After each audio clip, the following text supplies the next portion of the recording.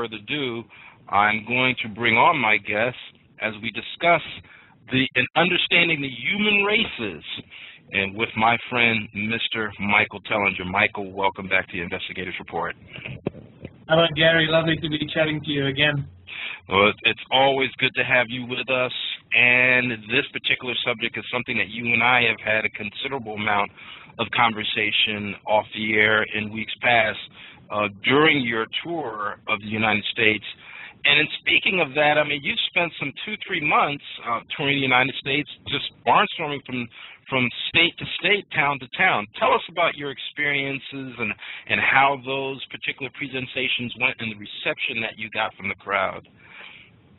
Oh, thanks very much, Gary. It was a really absolutely incredible experience. You know, how can you describe or explain or get across 2 months of traveling through the United States, 26 states, 26 cities, meeting incredible people, delivering my presentation to very enthusiastic and receptive crowds who are hungry for knowledge and information about the origins of humankind, about the first people on Earth, and the ancient mining facilities and civilizations of Southern Africa, the links to the Anunnaki, and all this information that is coming out thick and fast.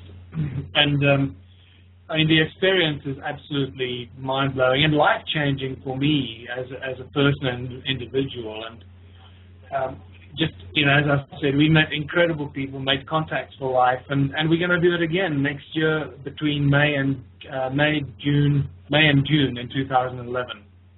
Well, we certainly are looking forward to that, and of course you and I have discussed that in particular. And this show, as I stated earlier, is on the heels of some of the conversations that we've had during the course of your travels here in the States. And it's particularly along the topic of race.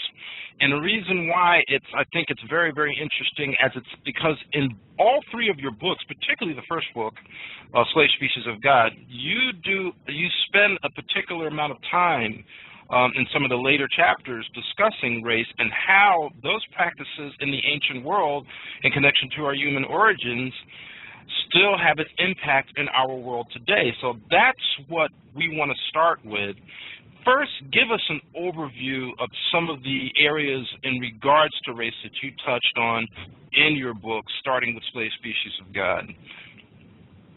Well, you know, it's a fascinating topic, and the information that comes out when you do the research keeps moving and drifting as you delve into it, which is an interesting thing in itself. What I normally start with when people get into the whole race issue, first of all, I say, look, we've got to be prepared to throw the subject on the table and not be precious and sensitive about these things. You know, a lot of people get all very scary and politically correct, and they don't want to discuss these things, and they're so scared they say the wrong thing. For God's sake, you know, get a grip on yourself and talk about this stuff.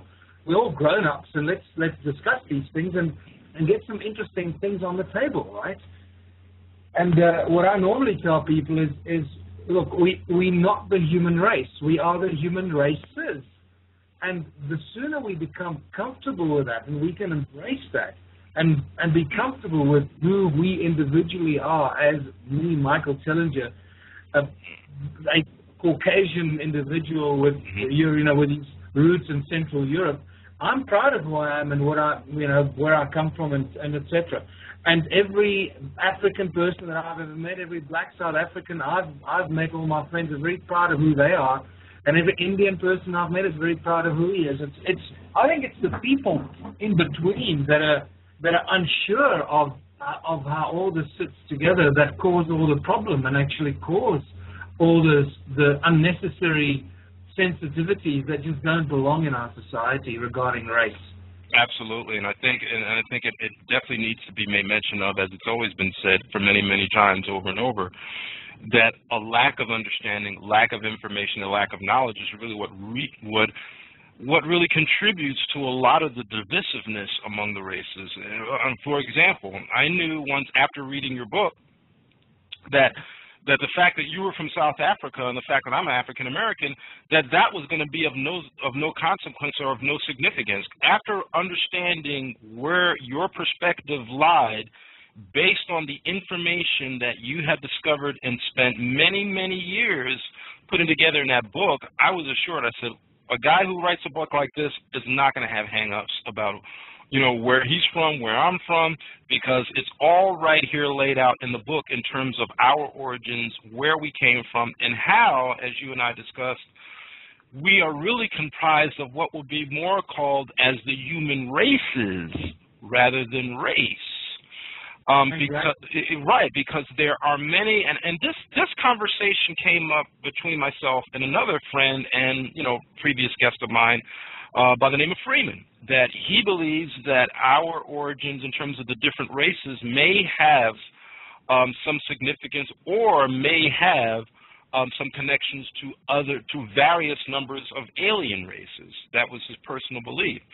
And that could very well be true. And you did touch on that in Slave Species of God in terms of the Lemurians versus the Mesopotamians and the Sumerians, that there may have been connections between those races and different alien races rather than just one that we knew was predominant in the Sumerian tablets, which would be the Anunnaki. With that said, what kind of contrast do we find based on our progenitors being of an alien origin and as it pertains to the different races? Is it a culmination of different alien races or is it just one? Well, I'm glad you brought that up right up front. Let's just first categorize for people what we mean by we're not the human race, we're the human race first. Mm-hmm. I mean, there are at least 5 different race groups on planet Earth, right? And it doesn't take a genius to figure out what those 5 are. But there could be many others that we are missing and subsets of the different race groups. There's also been a cross-contamination of genetic pools and so forth. But for many people who've been doing work in the ET and UFO fields and have worked in black projects and secret government projects, will tell you in great detail about the different ET race groups that we have had contact with and the different types of extraterrestrials. Right. From the different types of gray ETs to black extraterrestrials that are of black origin, mm-hmm. To extraterrestrials that are Caucasian, extraterrestrials that look very sort of like the Asian, Chinese, Japanese-looking mm-hmm. people. Right. And then you get the brown extraterrestrials that look like Indians. So, you know what? Right off the bat, it definitely, there certainly seems an overwhelming, there's overwhelming support for the belief that the different race groups on planet Earth have actually been as a result, or have emerged as a result of an ongoing, very long process of manipulation and experiment on a genetic and DNA level and cloning of proportions that most people can't even begin to imagine. If you talk to Kerry Cassidy from Project Camelot, she'll tell you unequivocally that planet Earth has been like a laboratory, an experimental lab where these genetic experiments of different species and race groups have been going on for hundreds of thousands, if not millions of years. And the archaeological and fossil and geological evidence certainly seems to support exactly that kind of notion. So with that being the case, there are many different practices that you discuss in, particularly in the first book, Slave Species of God, namely the one along the lines of course, it's right there, slave species. That slavery was something of a very, very, its origins go way, way back before we even know there to be, even in antiquity. It's something that existed, really, that was brought here by our progenitors. And kind of give a brief synopsis of that as well. Yeah. Well, the Sumerian tablets talk about the Anunnaki arriving on planet Earth looking for gold. Earth was, at this stage, it's probable that there was another advanced group of spiritual and conscious beings. It's possible that Lemuria and Atlantis, or one of the two, was already an advanced civilization at that stage of highly conscious and evolved beings.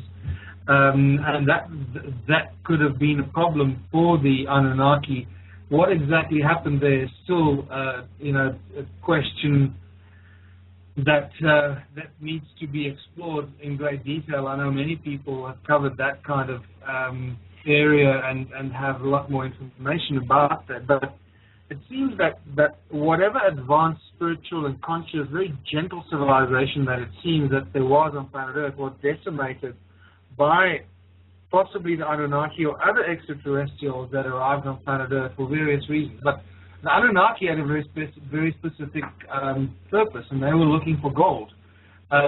It also is quite clear from ancient texts and oral traditions and stories from ancient civilizations that there were constantly battles between gods. Now, I would assume that the Anunnaki wouldn't be fighting themselves. There were only a few of them on planet Earth, so they're certainly not going to go fighting each other with weapons of mass destruction in the skies. And if there was battles between the gods, then there would have been battles between different ETs that were trying to assert themselves in different parts of the world. And that is described in great detail in the ancient Vedic texts and Hindu scripts and ancient African tradition and cultures and North American native cultures. All ancient civilizations talk about the gods and often refer to the battle between the gods. So the Anunnaki was most likely just one of the ET groups that asserted themselves in certain parts of the world. They found gold in large amounts in southern Africa, which they refer to as the Abzu.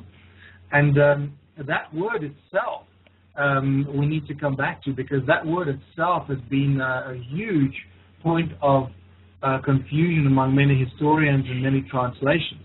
But in this place called the Abzu, they found large amounts of gold and they started digging it and extracting it from the ground.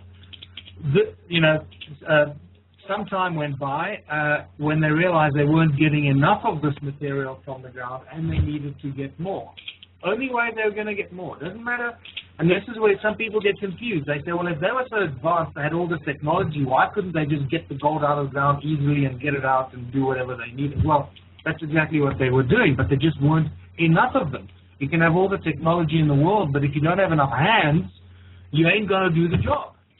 So they used that technology and they created what they refer to as the Lulu Amelu, the primitive worker or the primitive species, to help them do one thing only. And that Lulu Amelu, or primitive worker, was created for one purpose only, and that is to help them dig the gold out of the ground. But for them to enable to do that, they had to create this species with enough of a brain capacity to comprehend instructions, take orders, understand orders, not get bored, be able to repeat them repetitively without getting distracted and forget what they were doing. And it seems, from all research done by myself and many others, that they used some sort of a primitive creature or a hominid or a Homo erectus type of creature that was already a genetic pool of a relatively advanced creature on planet Earth. And they combined that genetic strand with their own DNA, and what they then did is they gave this new creature a large frontal lobe. That's the biggest distinction that we have between Homo erectus, the closest ape-like creature that we have to Homo sapiens, is this frontal lobe. Although the Homo sapiens brain is almost twice the size of the Homo erectus, the modern human brain, almost twice the size of Homo erectus, the main difference lies in the frontal lobe.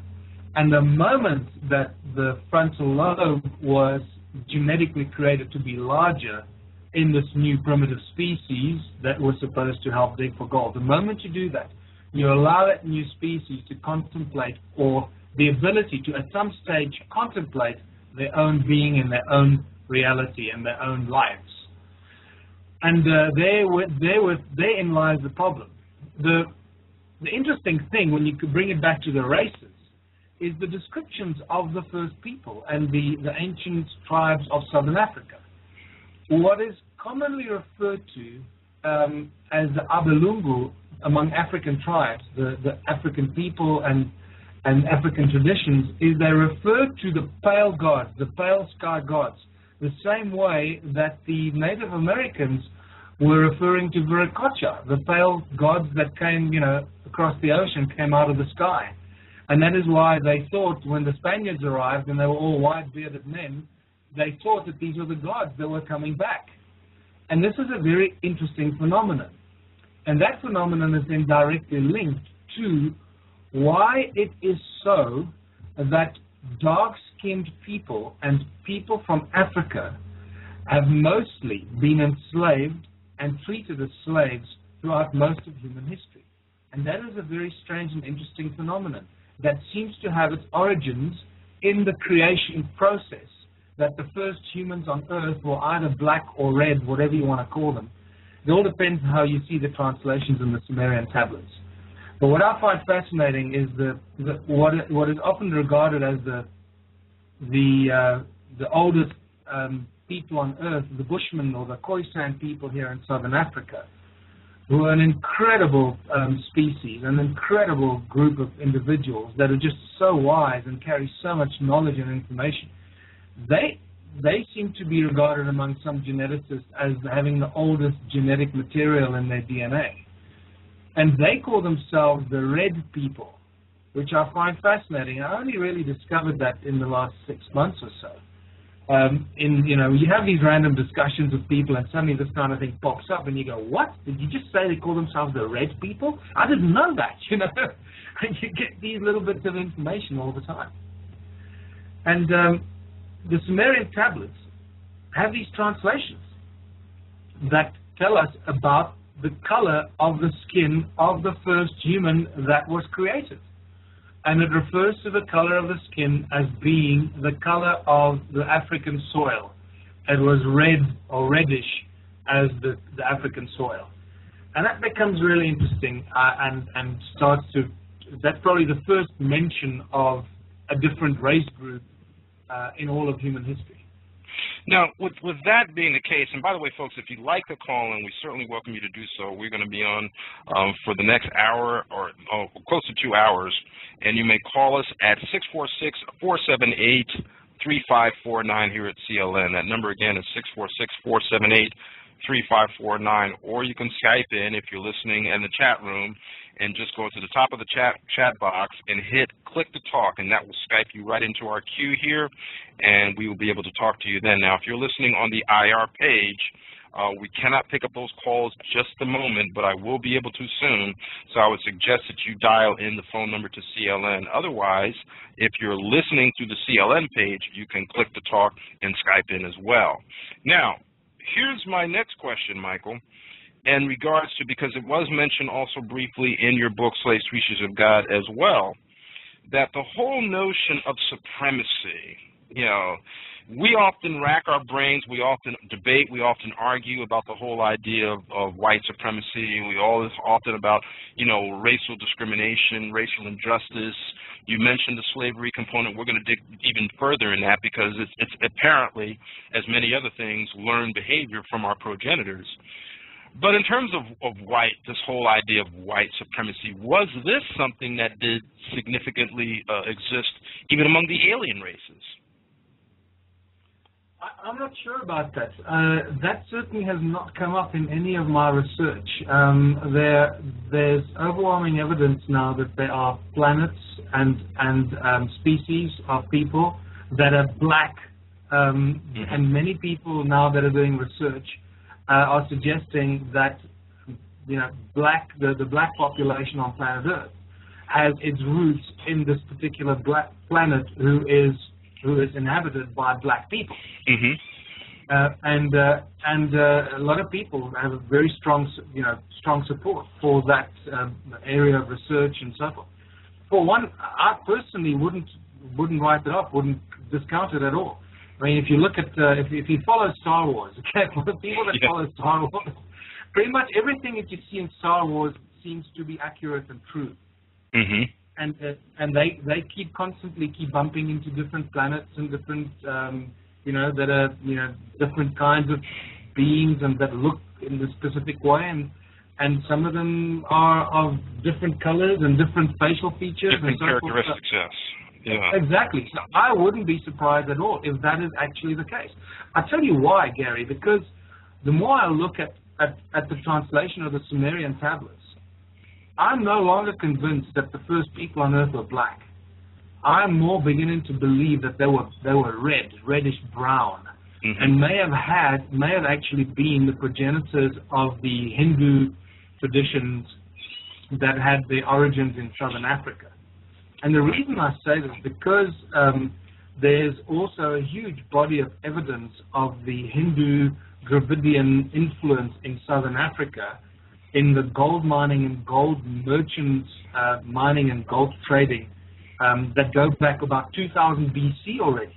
Now that poses a huge problem, because according to current traditional historical accounts, the Bantu tribes only started migrating south from West Africa about 2000 BC, at which point there was already a presence of Hindu Dravidians in southern Africa digging for gold and trading with gold into Asia. And that is not something that the black leadership in southern Africa likes to expose.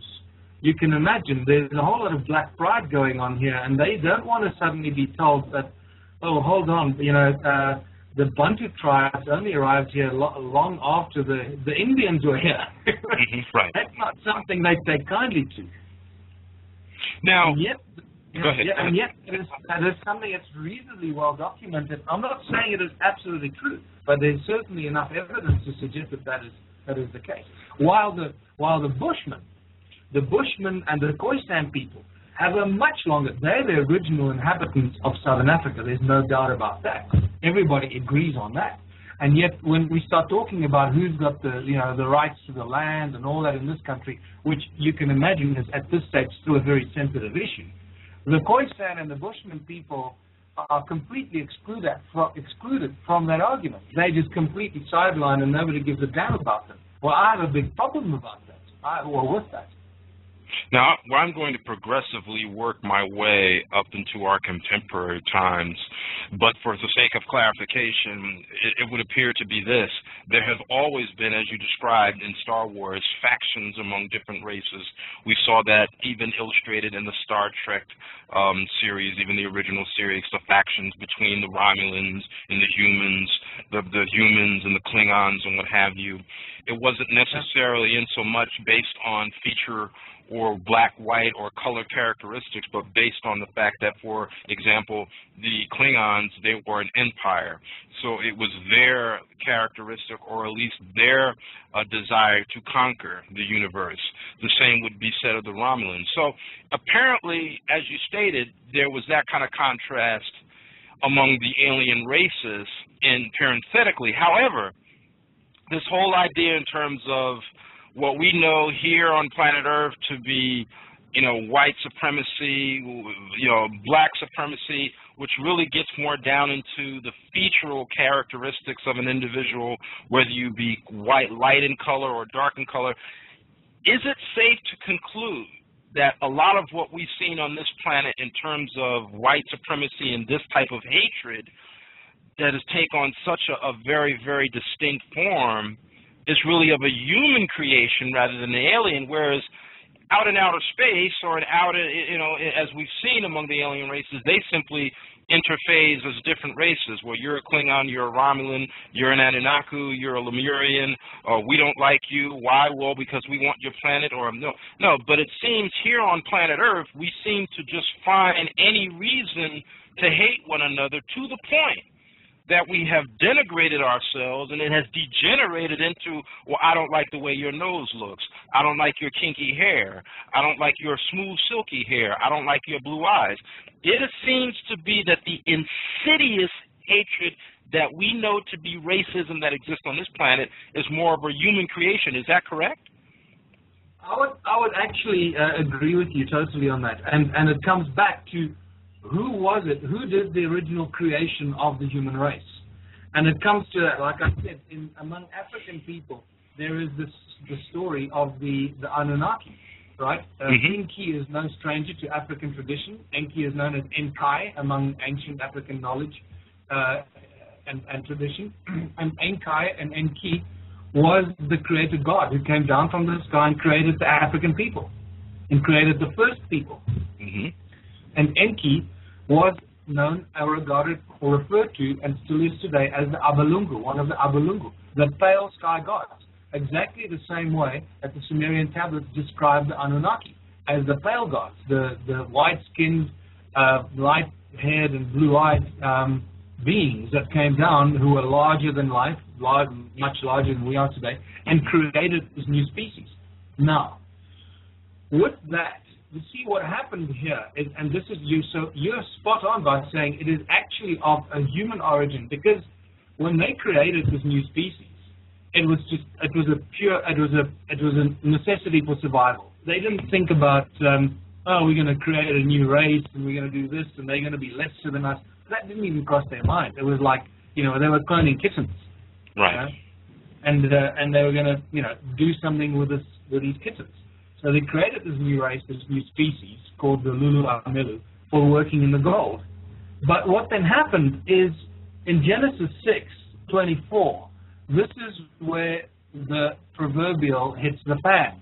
Because then we read where the sons of the gods saw the daughters of man, and they liked them, and they took them as wives, and had children with them, as many as they wanted. I believe that's where the trouble really began. Because now you started having cross-pollination, and, half this DNA, half that DNA, and you start popping out humans of different shades of, black, dark, red, light-skinned to pale-skinned. From curly hair to, and black eyes to blonde hair and blue eyes, and all shades in between. And from that moment on, those that looked more like the gods, because that's, the dominant gene gave them that appearance, deemed themselves to be closer to the gods and the creators, and deemed to be treated more like the creators, while those that popped out darker with curlier hair and darker skin were looked upon as those who were originally cloned as the slaves or the workers, the primitive workers, and were supposed to be not of a higher caliber like the gods. Right. So I would say, yeah, absolutely. And I believe that passage in the Bible, Genesis 6:24, when the Nephilim were on earth, the fallen angels, the sons of the gods, or the daughters of man, I believe that is really where we start creating all the problems and the division of race groups on planet Earth. Yes, to the point where it, in a very horrific fashion, began to suppress certain races, deeming them as inferior and another superior. And then that element also, it didn't seem to play that much of a role as it pertained to slavery in the ancient world, in so much as it did as we reach like the 15th, 14th, or the 14th, 15th, 16th, and 17th century, where blacks were taken from Africa and treated, and even deemed so, even in elements of the original documents of the Constitution, or whatever you want to call it, that they were less than human. So yes, it is indefinitely, and most definitely, rather, for use of a better term, a human creation. So we need to understand that, folks. We really believe we need to pay close attention to that, because, like I said, we're going to continually work our way through history to our modern times as race has continued to impact us today, and we've detailed its fine roots from our progenitors, but it seems that as the practice or the interaction of race worked its way into our species, which is said to be maybe less intelligent than our progenitors, it seems that we have handled it in a far more different and more degenerate way, I might add. So that leaves this challenge to you folks. if we are really to succeed as a civilization, if we are really to advance and to evolve into the next level, this is an issue that we have to take pay very, very close attention to, and really check ourselves in terms of where our thought process lies. Yeah. You see? Gary, you know what's also crucial to add to what you're saying is we've got to become comfortable with the origins of humanity. And I think once you're comfortable with that, all these things are a lot easier to understand. And it's easier to understand the origins of this racial, this explosion of racial hatred that has had peaks and ebbs and flows throughout human history, especially the last few hundred years, as you say. And once you understand that there's been gross manipulation of the human race genetically, then things are actually a lot easier to digest and understand. Let's just use our, common sense and our intelligence here. If planet Earth started out with only black people, and only black people lived on planet Earth, where the hell do the Caucasians come from? Absolutely. Or vice versa. Absolutely. If there were only Caucasians on Earth, to start off with, where the hell do black people come from?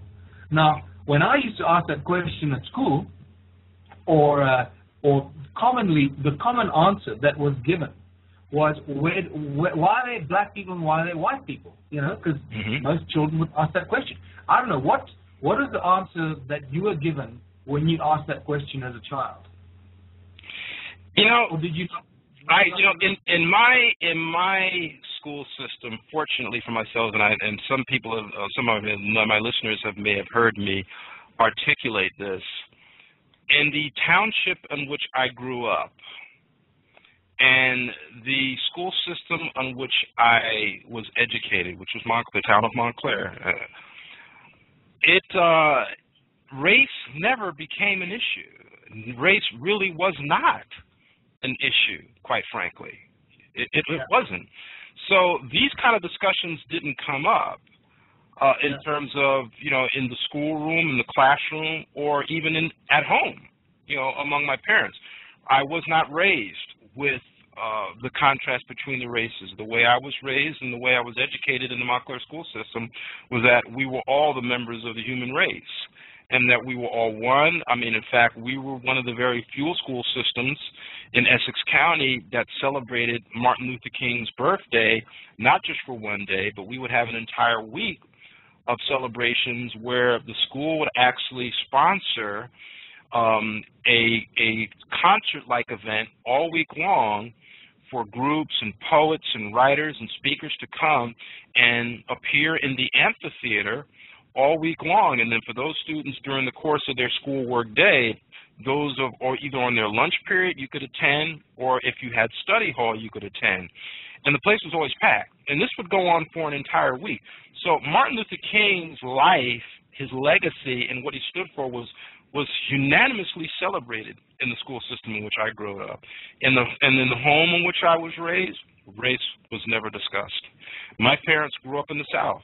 My parents were sharecroppers and field workers' children, but race was never. I was never taught that, Michael. I'm fortunate to have had that experience, but to thoroughly answer your question, having seen some of these conversations take place and seen it usually gets down to the religious angle that God decided this and God decided that and this, that, and the other.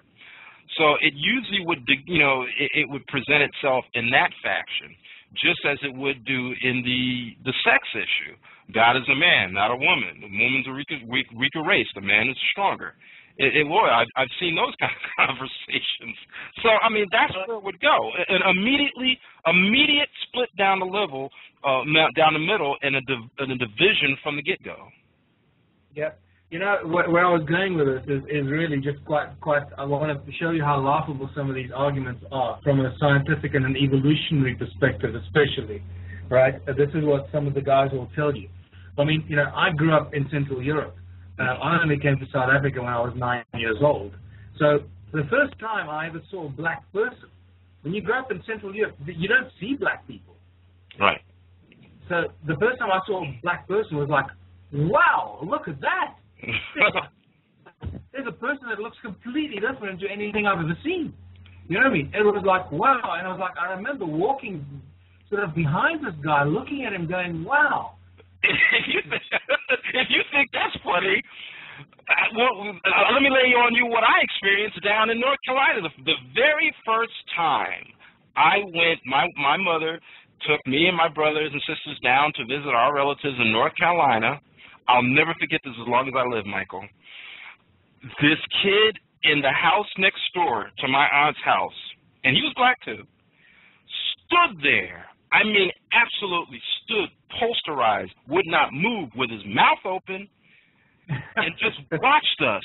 And I think it probably had a lot more to do with the fact that, yeah, we were black and we looked like him, but we talked different. We were from the North. And he stood there, Michael, for 30 minutes or more just looking at us with his mouth open. And I said, what's wrong with that guy? You know? So, I mean, it's not unusual when we run into or see or come in contact with someone who may appear to be somewhat different than us, whether it be in speech, characteristics, or physical makeup. Yeah, well, you know, so when I eventually moved to South Africa, and, you know, you go to school and they talk about evolution and this and that, and then the subject of, well, where do black people come from? Why are we white and why are black people black? Well, you know, explain that to me. Mm-hmm. The normal story that I was told was that, oh, well, black people are black because they're African, and the sun and the heat in Africa is a lot more extreme than in other parts of the world, and they develop melanin in their skin, more melanin, which makes their skin darker, mm-hmm. and they, you know, and they grow, their hair is shorter because they hunter-gatherers, and they, you know, they have to, and they evolve to have dark skin and short hair to adapt to the life in Africa, mm-hmm. and with lots of light, lots of sunlight and all this, and, you know, and you sort of buy that in the beginning. You say, okay, well, I don't know any better. These are clever people telling me this, and it sort of makes some weird sense. I don't know how to argue that question, but if you just step away from that for a second and you say, well, if that is the case, if that's what the anthropologists and the evolutionists tell us, then it would suggest that all people in the beginning were white, and black people became black after being white. So that was the explanation. Folks, you're listening to the Investigators Report. I'm Gary Purefoy, your host, with my very, very special guest, my good friend, Mr. Michael Tellinger. We're discussing the human races and really taking a very, very detailed look at race, starting all the way back from our ancient origins of mankind, from our progenitors, which we, according to Michael's 3 books, Slave Species of God, Adam's Calendar, and Temple of the African Gods, are alien.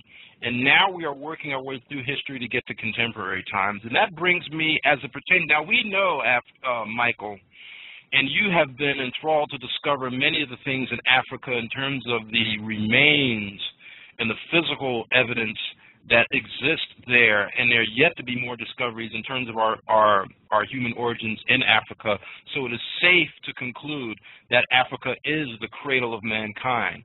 But now let's move a step forward. We're inching, like I said, we're inching our way slowly forward, but surely. And let's talk about South Africa. That's where you said you spent only 9 years. You came at age 9 to South Africa from Western Europe. Where did apartheid start, and why did it start? Well, you know, that's an open-ended question.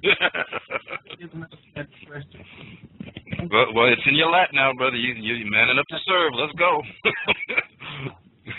There's no question in my mind that the Brits are responsible for most of the colonialists, the British, the Spaniards, the Portuguese, all those that went out to colonize and conquer the world, mm-hmm. in the 1400s onwards, that they were the ones that with them brought the concept of supremacy, mm-hmm. to the native tribes and the native cultures that they conquered around the world, and with that supremacy started coming a hierarchical system of you are lesser than us and so forth, and eventually that became linked to the color of your skin, and got us to the stage where we are today. I believe that it is a slow process of slow but ongoing institutionalization of supremacy based on a hierarchical structure introduced by the colonizers. But there's some other interesting elements as well, and that is that if we talk about, for example, apartheid in South Africa. Now, I know, just like we know, we think we know what happened in World War II with Hitler and the whole thing. Now, what we know about Hitler and his obsession with the different race groups and his obsession to conquer the world is absolutely nothing. If you start studying the hidden information and the unpublished information about Hitler and the Second World War and what really went down, right. When you realize that the Second World War was funded by the Jews, by the Illuminati and the Rothschilds, as a tool to create more separation and divide and conquer principles, funding both sides, Hitler on the one side and the Allies on the other side. It didn't really matter to them who won. They would control the world in any case. They controlled industry and controlled the flow of money. We know absolutely nothing about the Second World War, the real true stories behind the Second World War, and the motivations of Hitler and so forth. Just like that, we know very little about the truth behind what happened with apartheid and the setting up of the apartheid systems in South Africa. What I can tell you is, from my understanding of the early settlements in Southern Africa by not the British and not the Portuguese, but the Dutch settlers that came here, that became the Boers and the Afrikaners, is that there was initially there was obviously some conflict and misunderstanding, but eventually there was very little conflict between the moving and the trekking Boers throughout Southern Africa as they were moving through the country and setting up their little homesteads and towns, like the movement to the west in America. I don't know enough about that history, but I can tell you that the history here with the Great Trek is that wherever the Boers and those early settlers went, they forged relationships more often than not with people that had already been living in those territories and were given land to occupy by the chiefs, by the Bantu tribes and the Bantu chiefs. For themselves, and there was often an exchange of information, an exchange of knowledge, and an exchange bringing in information of agriculture and seeds and plants and stuff like that. And there was very little conflict between the Boers and the black Bantu tribes. The trouble came with the British. The British caused all the trouble. Remember that in the South African War, which is called the Boer War until recently, it's now referred to more politically correctly as the South African War, was the most expensive war that Britain has ever fought. I don't know whether your people in America are aware of this. It was a war fought against the black Bantu tribes of South Africa and 60,000 Boer farmers that lived on farms scattered throughout Southern Africa.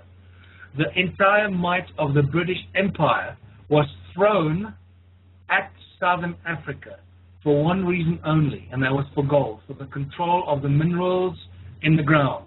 Right. The Illuminati did not want to lose control of this, and they were going to do everything and anything in their power to take it back from the Boers and the Bantu tribes. There were 480,000 British troops. Just think about that for a second. It's more troops than were in Desert Storm in Iraq and in the Middle East. More than the American troops. 480,000 British troops that were shipped down here to fight this fight at the southern tip of Africa to take control of this country. They were fighting against about 60 to maybe 80,000 Boer farmers that fought side by side with the black South Africans, probably about 60,000 of those, against the British Empire. And they nearly destroyed the British Empire. It was only when the British introduced the most shocking and inhumane tactics and set up the first concentration camps. Yes, believe it or not, first concentration camps were set up not in Germany and not in Poland by the Nazis, were set up in South Africa in 1900 and 1902 by the British.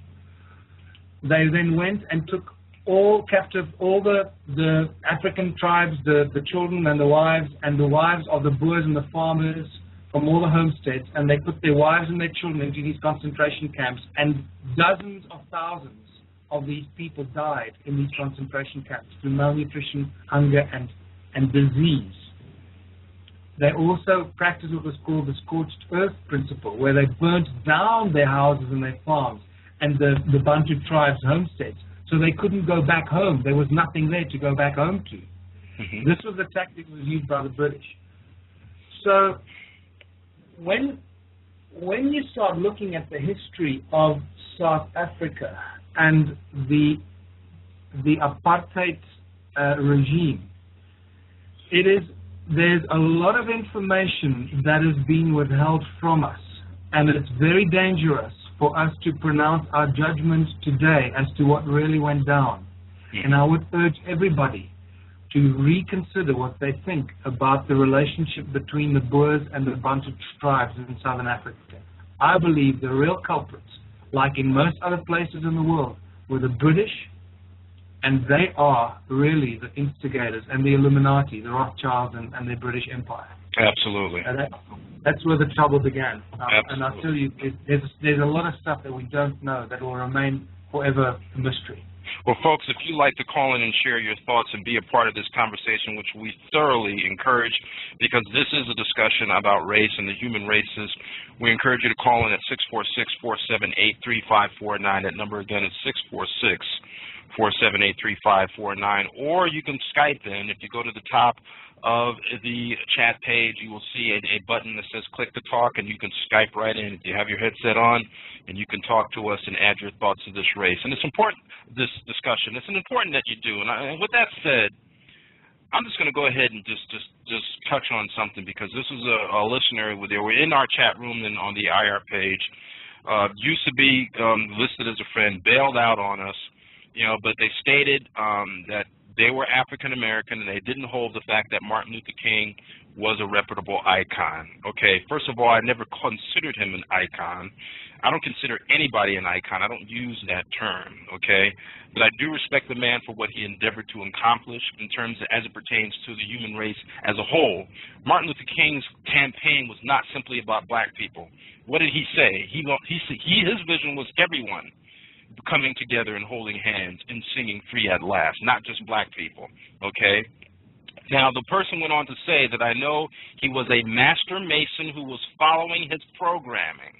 Okay, I don't know what kind of program that anybody want to follow to get their brains blown out. I really don't understand that. So, I mean, normally I don't go this far, but, it gets to a point where if you're just going to leave blurbs in the chat room and not articulate or clarify yourself, and then run, then to me that's cowardice. Now, the final statement this person made was that black people have a special relationship with the sun. I don't understand what that means, okay? And I wish the hell that they would really clarify themselves, but they're gone and they're not, they don't have the bravery to do so. But like I said, it's not that I'm challenging, or it's not that I want to call anybody out. If you have some thoughts that you would like to discuss with us, not argue, although debate is good, don't get me wrong. I believe in vigorous debate. If we can walk away and still respectfully address one another and still respect each other's opinion, because that's how we learn. Please call in at 646-478-3549. So, that was something that I did not appreciate, because of the fact that, And it's not a position I always take, Michael. You've been on my show long enough. You know me long enough that I usually don't take that position. But enough is enough. Particularly if we're discussing a subject like this, when really a conversation like this requires clarification and requires people, voicing what they think, and for us to really discuss it in an intelligent manner. I had to go that direction. But yes, back to your point. Yes, I agree. The British, particularly with their connections to the Illuminati and the royal factions, the Rothschilds and those families, yes, that's really where a lot of it started. And ironically, and this was another conversation that you and I had, that apartheid and things of that nature in South Africa was not only something that impacted blacks in South Africa, but it impacted other people as well. Talk about that, and we'll go from there as we proceed forward. Well, I have a very personal, and at the time in 1985, it was a very dramatic and hurtful experience for myself. My personal experience of, where everybody was telling, "Oh, you white South African, you supremacist bastard, what are you, When I went to America in 1985, I was a musician, and we went to Nashville. We recorded an album, and we had a really nice album. We took it to Los Angeles. Our producer, Terry Dempsey, went and shopped it around to some of the record labels, and boy, they really loved it. And we had about 3 major labels after us. They thought we were going to be the next Simon & Garfunkel or the next Hall & Oates. And it was great, and we were really great. A duo, pretty much like Hall & Oates to Simon & Garfunkel. Good, commercial, melodic, strong pop music. And we were about to sign this deal when one of the record executives popped out a question. They said, "Where are you guys from?" And we said, "South Africa." And it was like we walked into a freezer where everybody's faces just dropped, and they looked at us like we turned into ghosts. And they just said, "Sorry, this conversation is over. Deal off. Get out of here. Get out of our sight." Wow. And that was it. There was a cultural boycott against white South African musicians. We could not get arrested. Then at the same time, my friend Sipho Hotsticks, who's a black South African musician, he's become one of the sort of icons of South African music. Sipho was in LA getting wine and dined by the record labels there, signing all kinds of international deals. And Sipho would take me out for lunch because I was down and out in Beverly Hills. And here's my fellow South African muso who's just being wine and dined and being signing deals because he was black, and I was being denied a deal because I was white. So it had impact on all kinds of people in all kinds of ways. And people must be very careful to jump up and down on their righteous horse and judge and do this and that. Things are not as simple as they seem. And this is what I always tell people at the beginning of my presentations on origins of humankind and these ancient cultures in Southern Africa, is that the history of our planet is a lot stranger than most people could ever possibly imagine, and that things are a lot different and a lot stranger than they seem, and it impacts on all kinds of levels. And there was just one practical example how the discrimination, apartheid thing, and the backlash had a personal, and at that stage, as I said, a very painful effect on my life. Absolutely. And it goes, and that is a prime example, and there are some African Americans listening that may not agree and may take an offense, but the same thing would apply to a movement like the Nation of Islam. Any time that you have a movement or a system that is predicated on the dominance of one race over another, or when you have a system which denigrates a race below another one, and I'm speaking plainly now, Michael, because we were well aware of the type of rhetoric that used to be shared by Hitler and his so-called publications about black people and about their inferiority and the shapes of their skulls and stuff like that.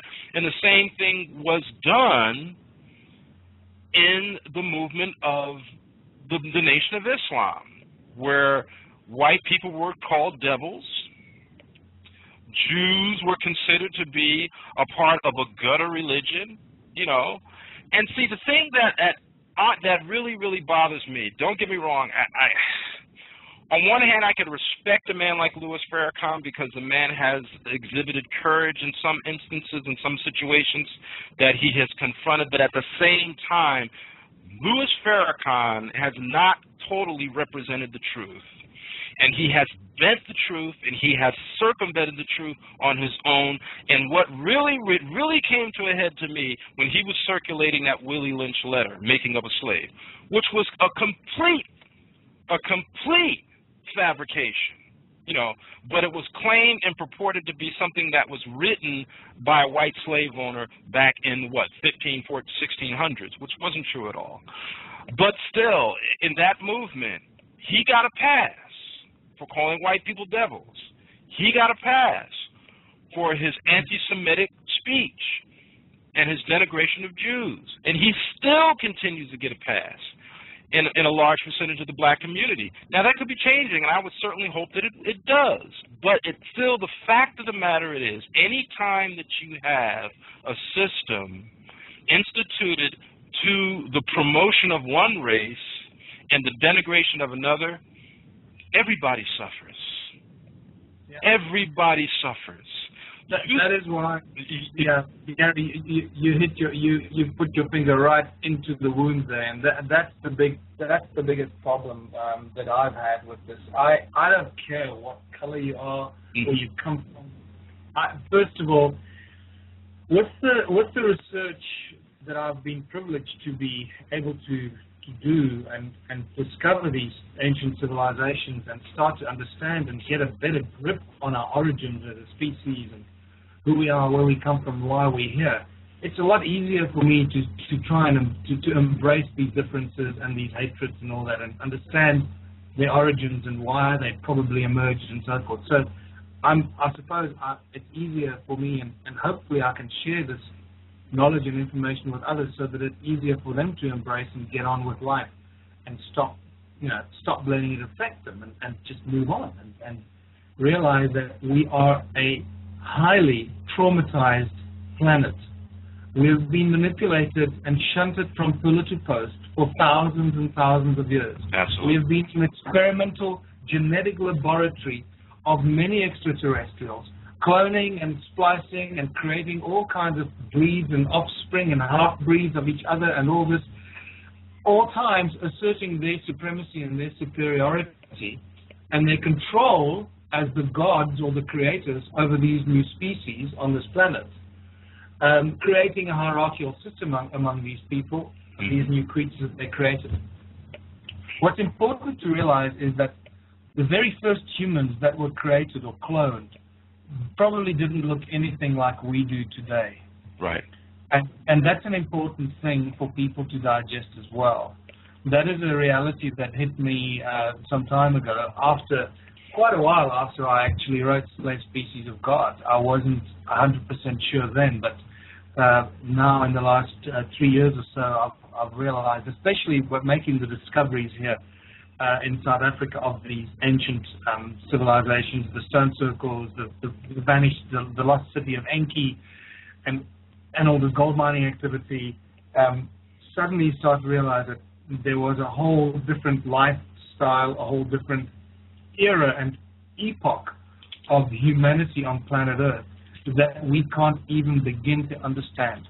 And what we see as problems and racial segregation and different race groups and that on Earth today is a much more recent occurrence that is probably only about, I would say, maybe 50,000 years or so. Prior to that, we're going back to nearly 300,000 years.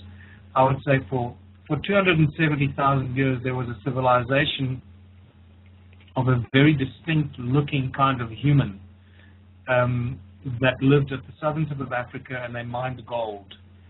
And I tell you, for people that have followed my work and are aware of the vastness of that ancient civilization, just for those that don't know, I mean, we're dealing with a civilization that covered and structures and settlements that covered most of Southern Africa, South Africa, Botswana, Zimbabwe, Mozambique.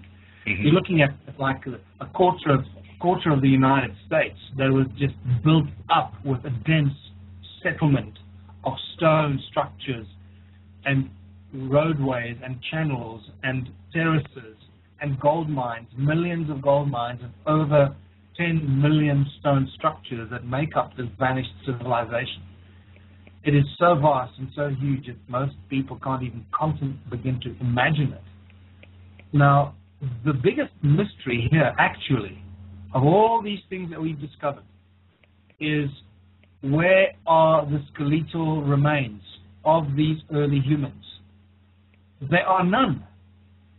And that, I'll tell you, that is slowly but surely becoming my next little obsession, is to figure out what the hell happened. Because there's evidence that all of this is wiped out by the flood, the biblical flood that happened between 12 and 13,000 years ago.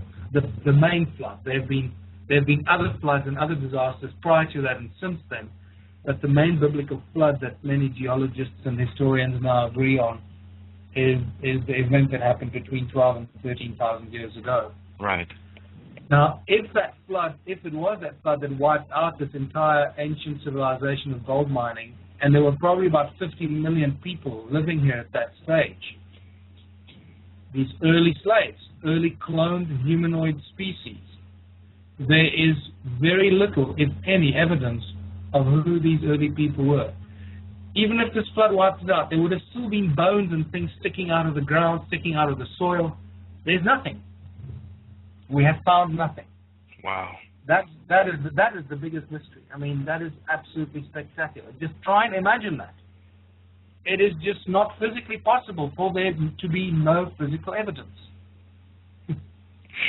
There's got to be physical evidence somewhere, though, Michael. I mean, as an investigator myself, I've always said one of the things that have always helped me solve crimes when I was in law enforcement was that there's always a trail.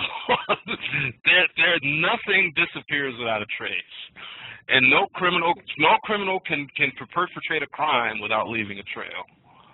Yeah. Now I'll tell you where I'm going with this, because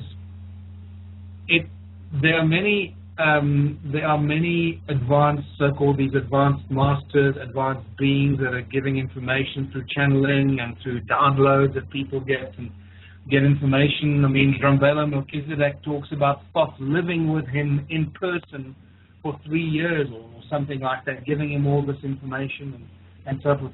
You know, people have had very interesting and unique experiences with advanced beings that come down in different dimensions and manifest either in physical form or ethereal form or just with sound or whatever. Or just download information or channel. The interesting thing is that many people have been sharing the information that there have been many occasions in the past where entire populations of civilizations on certain planets have been evacuated and moved to another planet. Just, beam me up, Scotty, once again. Just watch Star Trek. Correct. All this stuff Star Trek has been going on forever. Right. Everything Correct. you've ever seen on Star Trek has been going on for millennia, millions of years, not just thousands of years, actually billions of years in this vast universe of ours. And I wouldn't be surprised, because the overwhelming discoveries that I've made are that these ancient civilizations had the knowledge of frequency and energy generated out of the use and the manipulation of frequency. Now, that is advanced technology that we are only starting to wrap our heads around today. And I believe that, remember that these early humans were clones in cloning tanks. They weren't born out of mothers. The first few thousand years on planet Earth among the Anunnaki, under the dictatorship of the Anunnaki, the first humanoids, the slaves, the primitive slave species were cloned. They were not born. And therefore, they were only cloning males. And this is important information. And this is why we only originally had 22 chromosomes. And that number 22 becomes very important in all and many areas of science and technology and new discoveries. 22 primary frequencies, 22 tarot cards, 22/7 is pi, and you start realizing that 22 has a very important role to play in all of human history, including the number of chromosomes that we had as a species, which seems to be linked to the understanding of sacred geometry or the laws of nature, which the Anunnaki and these advanced beings from space have mastered for thousands and millions of years. And they applied that knowledge here when they started cloning this new species. It was only when they needed this new species to procreate on their own, they needed more of these people. They weren't able to clone them fast enough. That's when they took one of them and they cloned from, they created from his DNA a female species. And at that stage added the sex chromosome, the Y and the X chromosomes, so that they could procreate. And that's when they would have shoved them into this place called the Garden of Eden. It was really an observation place to see if they would get on and procreate. If the female doesn't eat the male, like any other species. I mean, think about this. They created a new species. Now suddenly they introduce a female, and they don't know what's going to happen. If that was a praying mantis, then the female would have eaten the male. Folks, you're listening to the Investigators Report. I'm Gary Purefoy with my very, very special guest, my good friend, Mr. Michael Tellinger. We're discussing the human races as it pertains in lieu of his three magnificent books entitled Slave Species of God, Adam's Calendar, and his most recent Temple of the African Gods. And you could certainly get your hands on those books by going to his website, which you can find from our homepage at www.clnradio.com, or you can go to slavespecies.com and get yourself a copy of Slave Species, Adam's Calendar, and Temple of the African Gods. I certainly encourage you to do so. It is excellent reading, and it brings us to this program that we're doing in regards to race, because, Michael, as you and I began to both look over your work, discuss it, and this was all happening during the course of your United States tour, which you were on for the past 3 months, that we felt really as many times as we've seen talk shows, heard discussions, conversations about race and what we should do, and I've come to the conclusion, and you have unanimously, that I think the only way that we can do that is by understanding our progenitors and understanding our human origins. And I'm going somewhere with this because just before we came on the air today, I made mention of the fact we were talking about your recent, we'll discuss before the end of the program, your recent campaign in contributionism.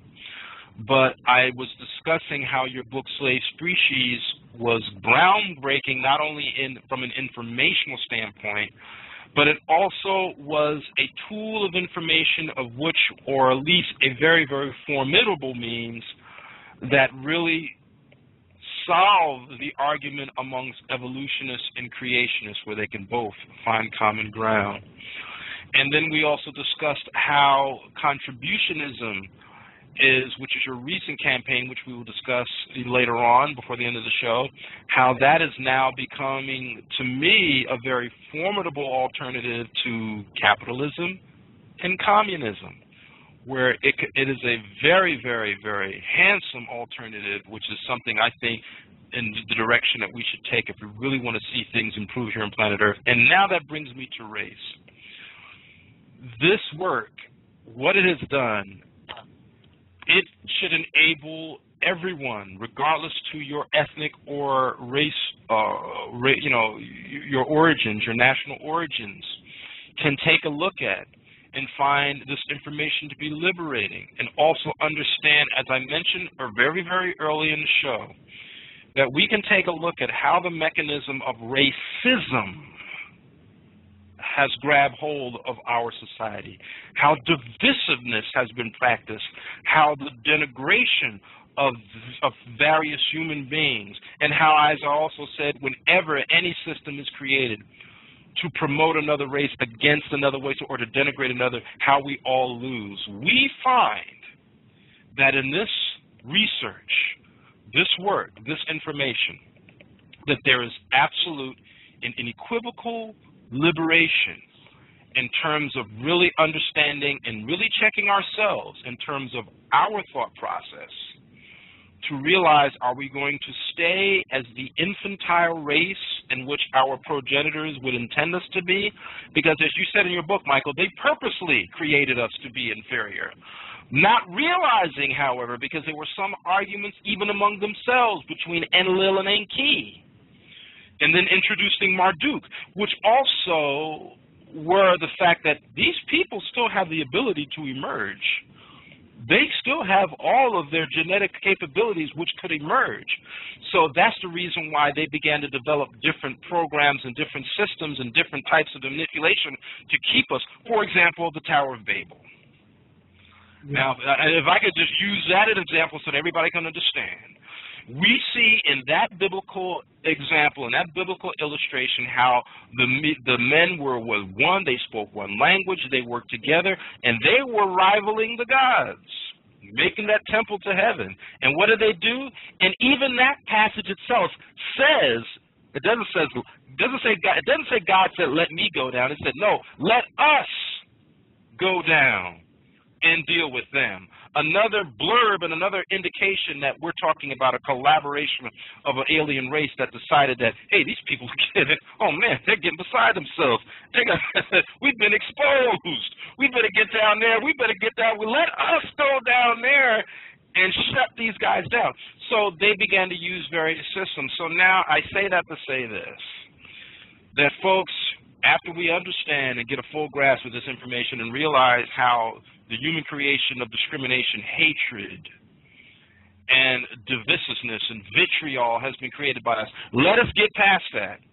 And let us now begin to really realize who we are and the capabilities that we have and the power that we possess, and transcend our hatred, transcend our pettiness, transcend our divisiveness, and really embrace all of us as the human races, because our diversity is what makes us special. This planet supports a diversity of life forms. That's what makes this planet so special and so beautiful. And why do you think all these alien races come here? Yeah. I think it's important, Gary, well spoken there, my friend. And it's also important for people to remind themselves at all times, the moment you start feeling a little bit of pressure against some racial group or some prejudice here or there, just keep reminding yourself, the reason you're feeling that is because of thousands of years of indoctrination and manipulation by the Illuminati and the control groups for exactly that reason. They have set this system and this planet up so well through divide and rule, conquer, and principles. You conquer through divide and rule. They split up different classes, different hierarchies, different cultures, different races. We are such a divided species on so many levels and so many hierarchical structures that we can't even begin to categorize them. There's just too many levels of segregation and separation. And it is that segregation and separation that has been instilled into our societies by the gods. In recent times, under the influence of the growing control of the Illuminati, that have taken control of this planet in cahoots with certain of these alien beings. And this is something that people need to take very, very seriously. They do. And you know what? And I was listening to 2 weeks ago, I heard Alex Jones, who's a good friend of mine down in Austin, Texas, was on, Coast to Coast with George Norrie. And I pay close attention to Alex's work because Alex is really, he works hard. He's on the cutting edge of a lot of things that happens in the political arena as it pertains to the controllers like the Illuminati, the Bilderbergers, and the Trilateral Commission, all these people, as we've been discussing in this show.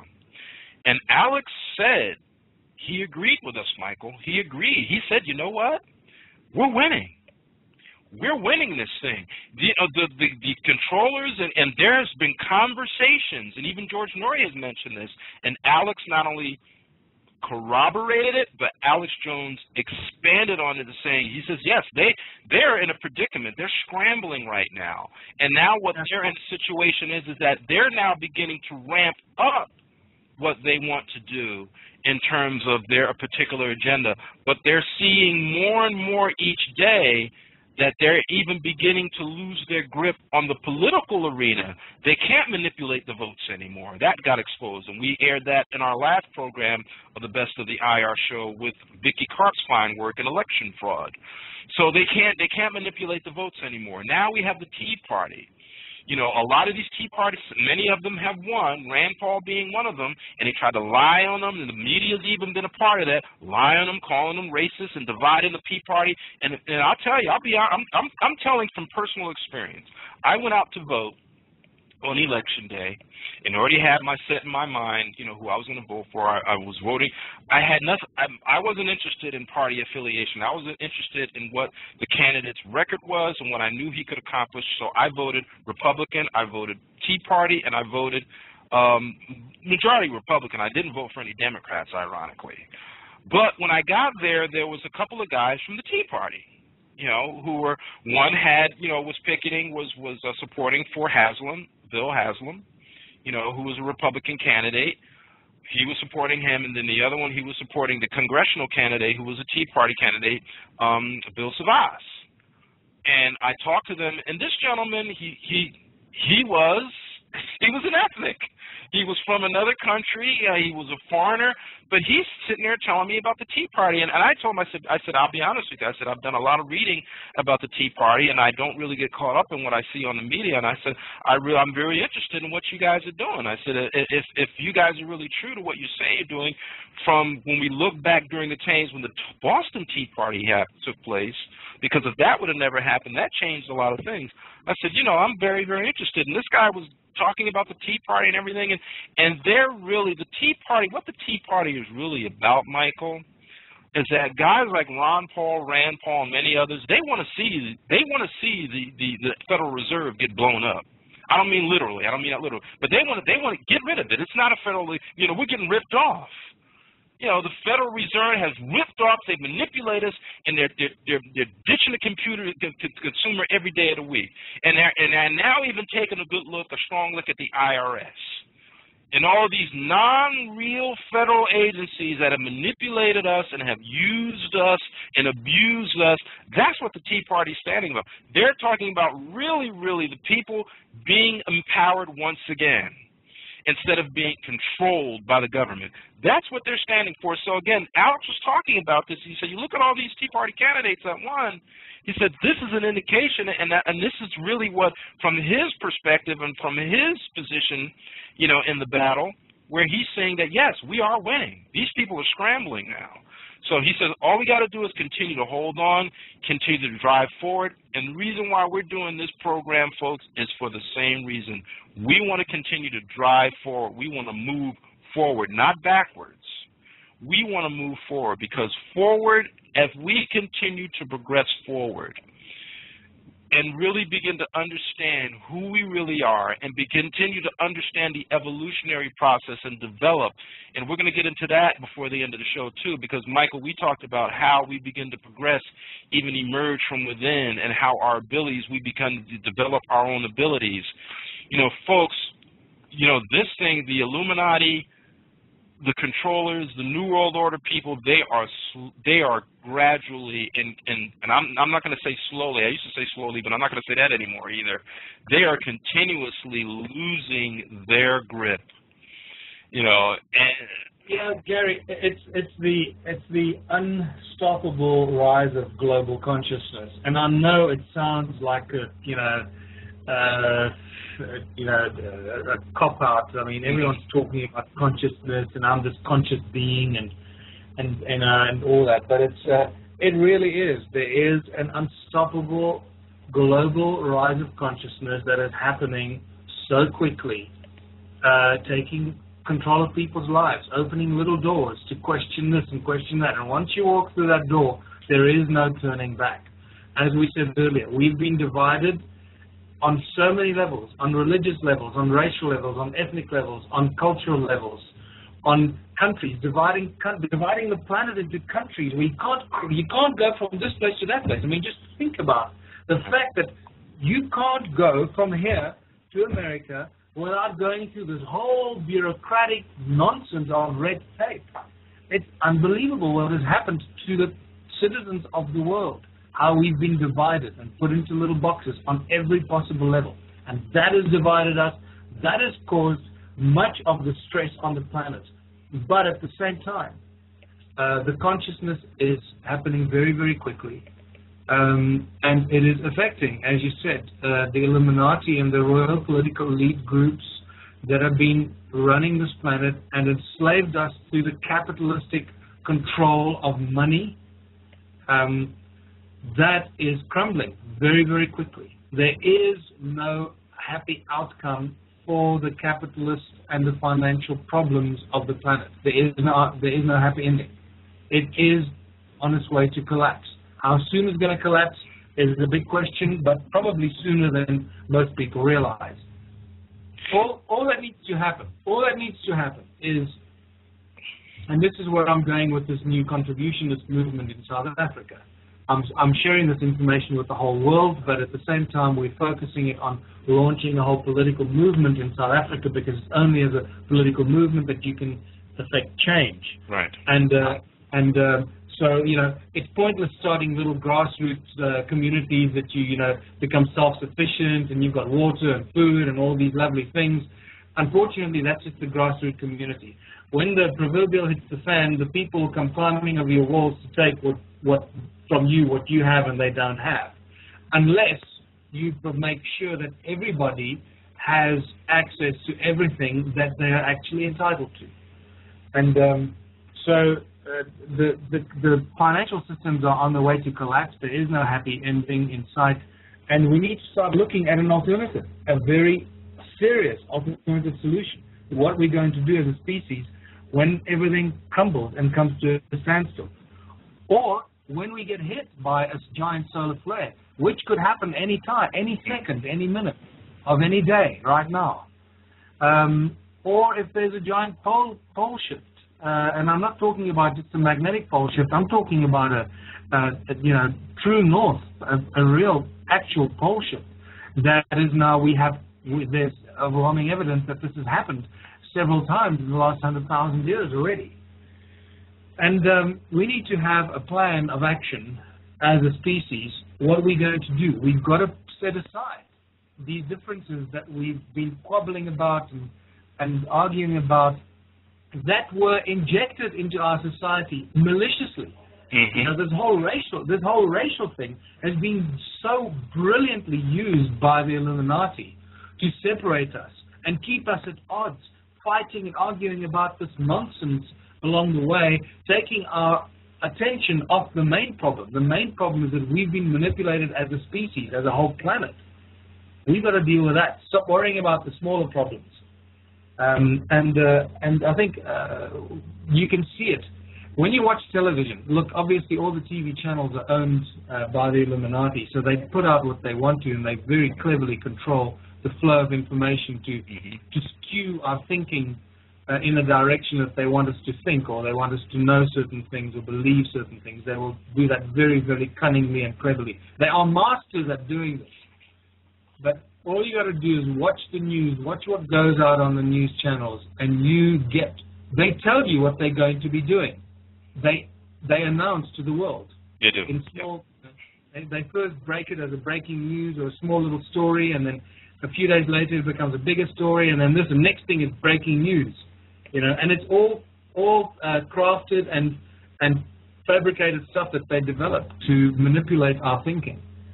And what's interesting to see is that you can see they're panicking. When you are sensitized to this and you know what's going on, you're awake to their bluff, to their con. When you're awake to what they're doing, you can read right between the lines and you can see that they are panicking.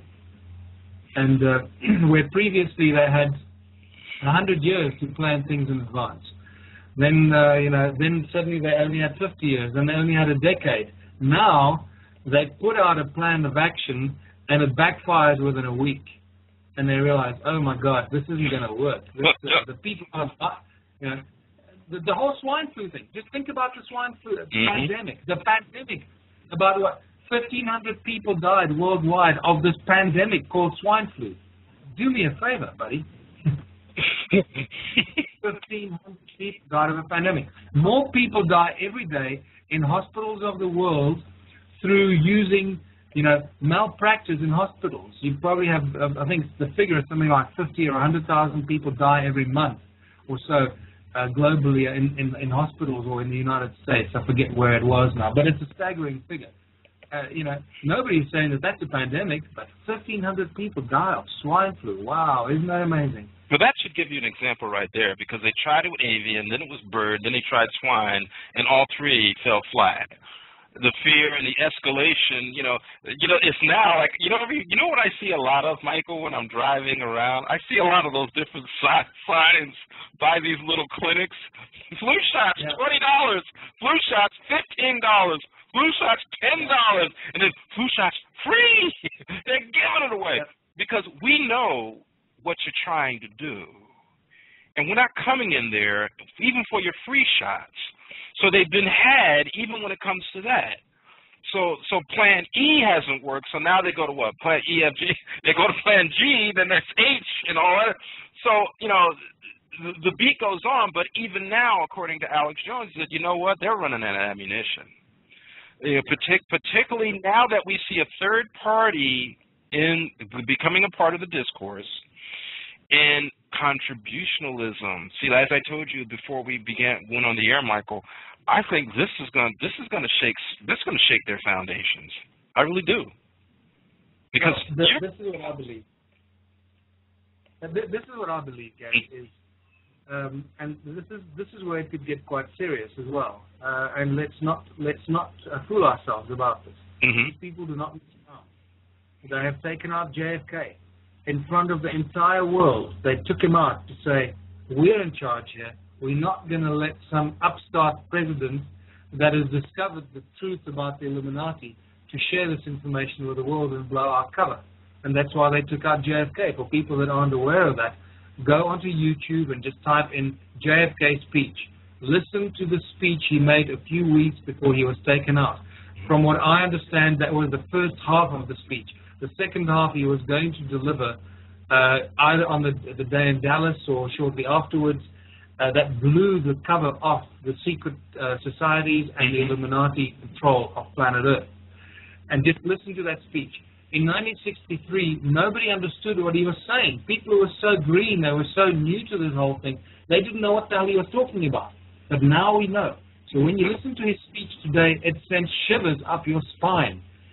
He blew the lid off the secret societies and the Illuminati and the control of this planet. It is quite spectacular. And he paid the ultimate price for that. And that's the reason why. See, now that explains, because I used to wonder for a while, it used to be growing up in the Northeast, growing up among Italians. Many of my friends were Italian, particularly up in Montclair. Some of them were connected, too. But I was just wondering, why did Jack and his brother turned on the mob? The mob got him in office, for Christ's sake. Now I understand. Well, yeah, we used to talk about that. We said, he's a rat. He turned his back. These guys got him in office, and then he said, this stuff yours, But this is why. Because he realized the manipulation, what was going on, and he fought with his conscience, and the better part of his conscience won. I mean, yeah, we know all about his womanizing and all of that other stuff, but the better part of his conscience won when he said, wait a minute, I've been a part of this. Wait a minute, and he made a decision. And like you said, Mike, you were sure all right. When you listen to his speeches, what you heard in JFK's speeches were the better part of his conscience winning. Yeah. Winning the battle and expressing to the American people what he felt from his heart, and it cost him his life. I can tell you right now that Barack Obama has got exactly the same problem. He's caught between a rock and a hard place. He knows what's going on. He knows who is in charge. He's not the man in charge. There are people that are telling him what he's going to be saying and doing. He reports to a much higher authority. And he knows exactly what JFK knew before he was taken out.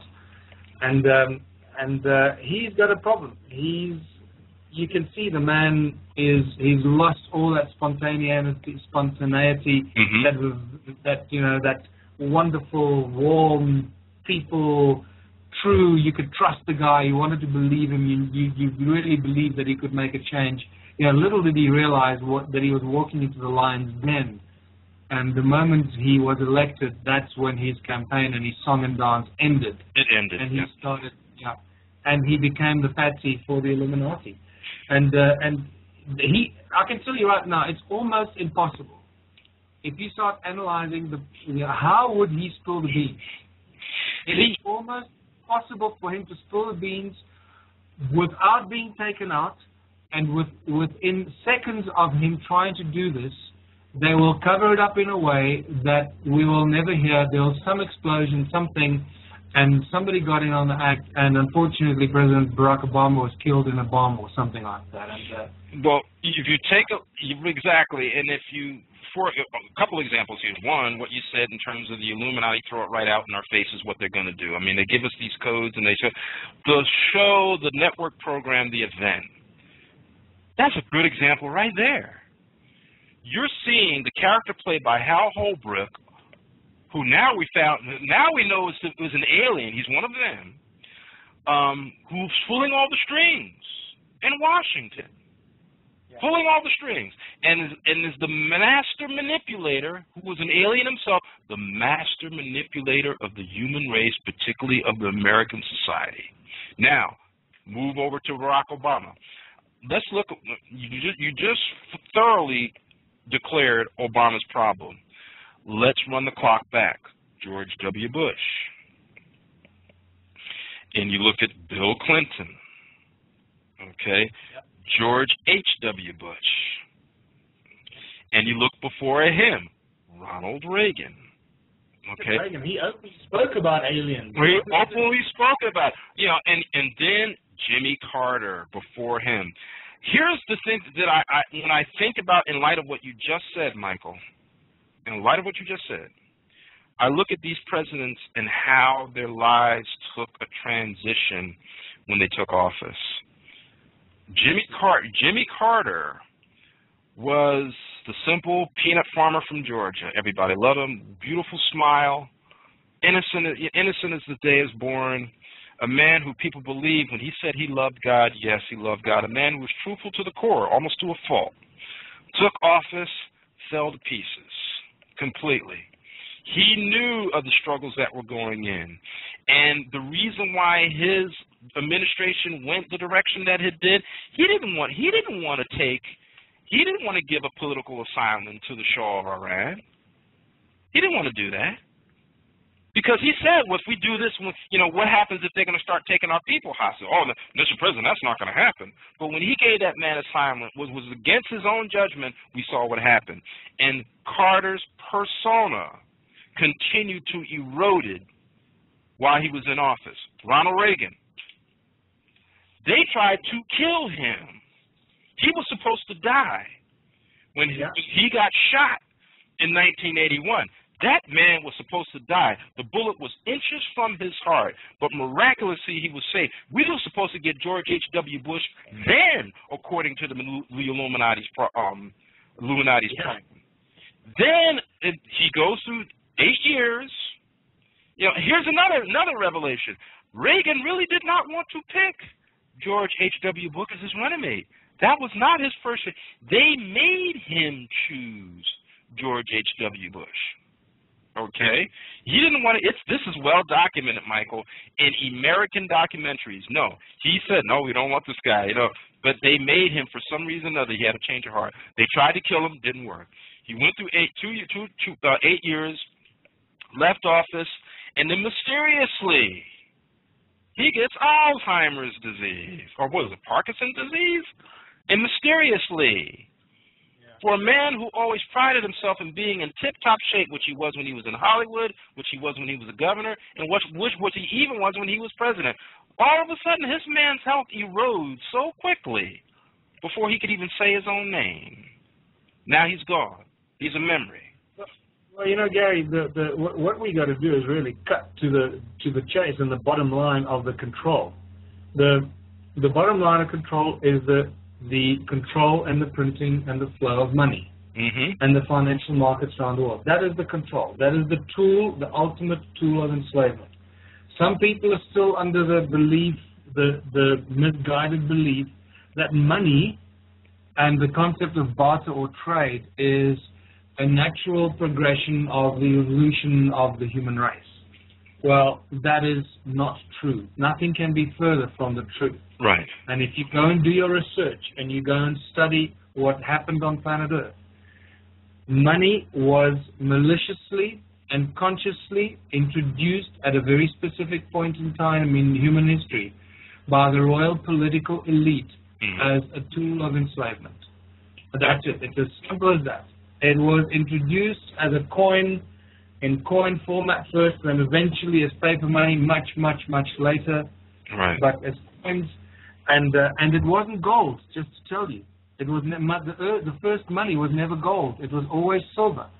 Okay, gold always belonged to the gods. You got to remember and remind people of that all the time. There was only the few occasional special coins that they would print mint in gold. The rest of it was silver shekels, and the first coins were done in all kinds of metals, but not gold. And it was maliciously done to take control of the human race. And if you didn't have money, you couldn't pay your taxes, and you became a slave, and you were abused and misused. And this was an instrument of absolute control by the royal political elite, and has grown into the monster that it has become today, with the global financial markets and control of money, the flow, the printing and the flow of money, which, as you mentioned already, is actually an unlawful exercise, because money is worthless paper. It is not backed by anything. So how can you generate debt? How can banks and the government lend money through the banks to the people and then create debt when you cannot create any debt because the money they're lending has no value? So it's a completely unlawful and illegal activity on behalf of our governments, in cahoots with the Illuminati and the ETs that are calling the shots. So, money, a few other interesting and important observations that I've had to make when I was putting together my contributionism and my contributionist principles was that money is the obstacle to all progress. Money makes people go bankrupt. The lack of money turns people into criminals. We saw that in the comedy, Trading Places. Yeah. Eddie Murphy and Dan Aykroyd. You know, money is the root of all evil, and the love and the need for money becomes the evil that men do. And so when you realize that it is not money that we need, what I normally do is ask people, what is it that we need to survive? Food, shelter, love, water, health, education, friendship, tables, chairs, cars, windows, whatever. Think of anything. We need all the things we have in our days, computers, etc. Right? Technology. We need all these amazing things. The one thing we do not need to have any of those things is money. But a lot of people are still so brainwashed that, they say, well, we need money to have all those things. No. That's the last thing you need. You don't need money to have anything. We can have all those things, all the minerals in the ground, all the waters in the rivers and the ocean, all the technology and the advanced technology that's been developed by brilliant minds that have been suppressed by the authorities because there is no financial benefit for them. Millions of people wake up every morning. They hate their jobs. They hate their lives. They hate their boss. They hate the fact they have to catch a bus or a train or something, drive in traffic to get to a lousy job an hour or 2 hours away from their homes. To do what? To earn money so they can buy bread and milk and food and pay rent and pay electricity so they can survive. It's insane. We have become insane, a sick society that have become absolute slaves to money and those that control the flow of it. We have to put an end to this. The only solution is to rid the world of the problem, and the problem is money. Now, are we going to be stupid enough to continue this way? Are we going to finally wake up from our disgusting dream and oppression and do the right thing and learn from our mistakes and learn from our history? And the only obvious thing to do is to remove money from the system. Money is the problem, so let's remove the problem. And that is really what the contributionist system or contributionism is all about. To restoring absolute equality and absolute freedom to all citizens of the world and all the people in the world, because the world belongs to its people. It does not belong to the politicians or corporations or such institutions that have taken control of the planet and enslaved the people for their own benefit. So we got to take it back. And the way we take it back is by removing money from the system. When you take money out of the system, you take the power away from the Illuminati and the control groups. This is the only thing we can do. This is their Achilles heel. They have no power and no authority over us without money. It is a spectacular coup and an easy movement that we can initiate and achieve in a very short space of time. And it might actually achieve itself when the financial markets collapse. Exactly, and see, here's the thing that kills me for evangelical Christians is that right in their Bible, it shows you right there how the Romans used money to control and manipulate it. Judas sold out Jesus for 30 pieces of silver. Yeah. On the money, who were the tax collectors? The Roman tax collectors who collected the coins from the citizens. For who? For the Roman Empire. And if you didn't pay your taxes, what happened to you? You were jailed, tortured, and killed. And the same thing happens today. So here's how it's going to happen, Michael. Here's where we're going to start. And this is, again, this goes back to what I said earlier. We need more people in Washington like Ron and Rand Paul who understand that we need to get rid of the Federal Reserve. We need to get rid of the Federal Reserve. We need to get rid of that entity. We need to get rid of the IRS.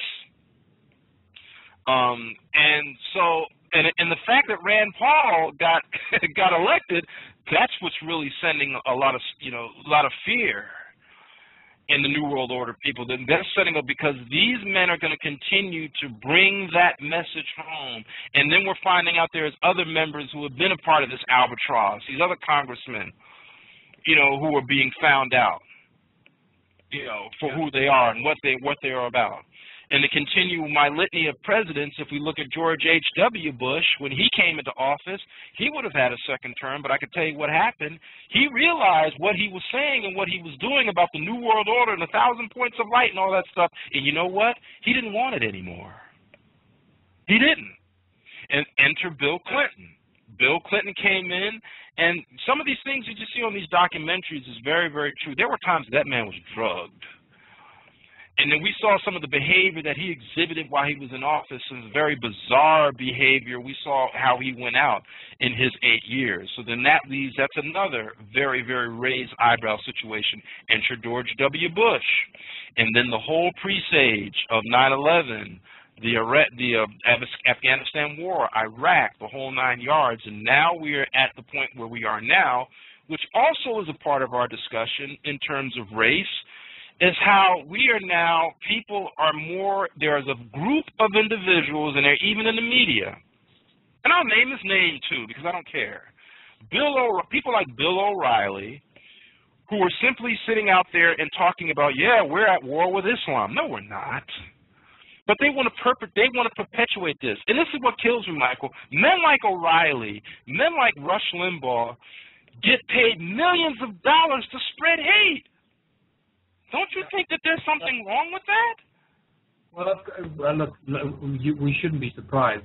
Like we all know, the media is owned and controlled by the Illuminati, and they will orchestrate their message whichever way they can to have people respond and respond in a specific way and formulate specific thoughts that they want them to have and believe certain things that are not so. So what I'd like to do is just come back to, we're talking about the Illuminati and the control of money, and if you take money out of the system, but then we need to give the people an alternative system, an alternative social structure, because you can't just take money out of the system, and what do we do? Because we're so brainwashed and so confused about life and how can we survive without money? Who's going to pay for things and how things are going to happen? This is how confused people are. Gary, I've been doing this for nearly 6 years now, researching this and researching the response from people, right? And how people think about these things and how they try and analyze it and how they try to compute in their minds a world and a life without money. And some people get it, and some people just really struggle with it. They really can't get past their heads as to, well, how are things going to work? Who's going to pay for stuff? This is how indoctrinated we are, So, well, money doesn't exist. You don't pay for things. Well, then who's going to do the work? Who's going to? And this is why contributionism is such a beautiful and simple system that allows people to follow their dreams and contributes to their society what their natural skills, God-given talents, or their acquired skills that they've chosen to contribute towards the greater benefit of all in the community. Not just themselves, because that's all about capitalism. Capitalism is me, me, me. How much can I make for myself before I die? How much can I, get on this? If I better deal here, better deal there. All these deals going on everywhere. The world is not there for trade. The world is there to live and enjoy life. Be at one with nature. Go back to unity, to the divine plan of the divine Creator that is all about love and unity. Let's break down these borders and these boundaries of division and separation on all the levels, from religion to race. All these things, we've got to break down these boundaries and realize that we have everything we need as a species to have a utopian life. We have paradise on earth in our hands. All we have to do is start to use it. Get rid of money, get rid of those that control it, and replace it with contributionism. Now, this is a simple philosophy, but some people, as I said, struggle to wrap their heads around it. Others just get it instantly. It's just something that we have to start talking about more and more so people get comfortable with understanding this. I just sent an IM to George Norrie. He just came online on Skype. I'm going to see if he's going to join us. I just told him that you're here. So hopefully we'll get George Norrie to come on the show. We got 13 minutes left. And we do have a caller on line one, and I believe this is Wayne from Austin. Wayne, you're on the air. Hello, this is actually Leah. Leah. Hi, Leah. Hello, Michael, Gary. Good morning from Austin, Texas. Good morning. Hello, Leah. So nice to hear your voice. I missed you. Well, here's a big hug from me. Listen, you guys are speaking my lingo. The unity is the way to go. And this whole conversation, this context for living gets me so excited. And I just want to say yes and amen. I see this as done, because this is logical. It is not logical to remain insane, and we have a choice. So we're not going to remain here. We're going to get to the end of this commercialism. And, Michael, what I love about your YouTubes, besides everything, is you talk about value. And I agree with you. We've been so brainwashed. We do not know how to interpret value aside from a monetary assignment. And so I am here in Austin, alive and well, and I am learning the value of all things apart from money. If I can do this, other people can do it too. So I just want to support you 100%. Please come back to Austin, please. And there's an open invitation here. Well, Leah, thank you so much. And I must just say, when we spent the wonderful few days with you and Wayne in Austin, we discussed contributionism, and you brought up the idea of giving it a different name, and that's exactly what we've done, because a lot of people are not comfortable with isms, right? So what we've done now, if you go onto the website contributionism.org, what I've done is I've left contributionism as a philosophy, but the actual movement that we're launching in South Africa is called the Ubuntu Contribution System.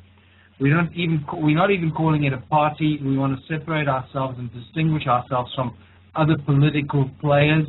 So we're not a political party, but we're the Ubuntu Contribution System. And the word Ubuntu has very deep and important meanings in African culture and African history. Ubuntu would probably be best described as sharing, cultural sharing, where everybody shares with everybody else. And there's absolute brotherhood and sisterhood and sharing of all things and resources. That's what Ubuntu, giving freely and receiving freely, that's what Ubuntu means.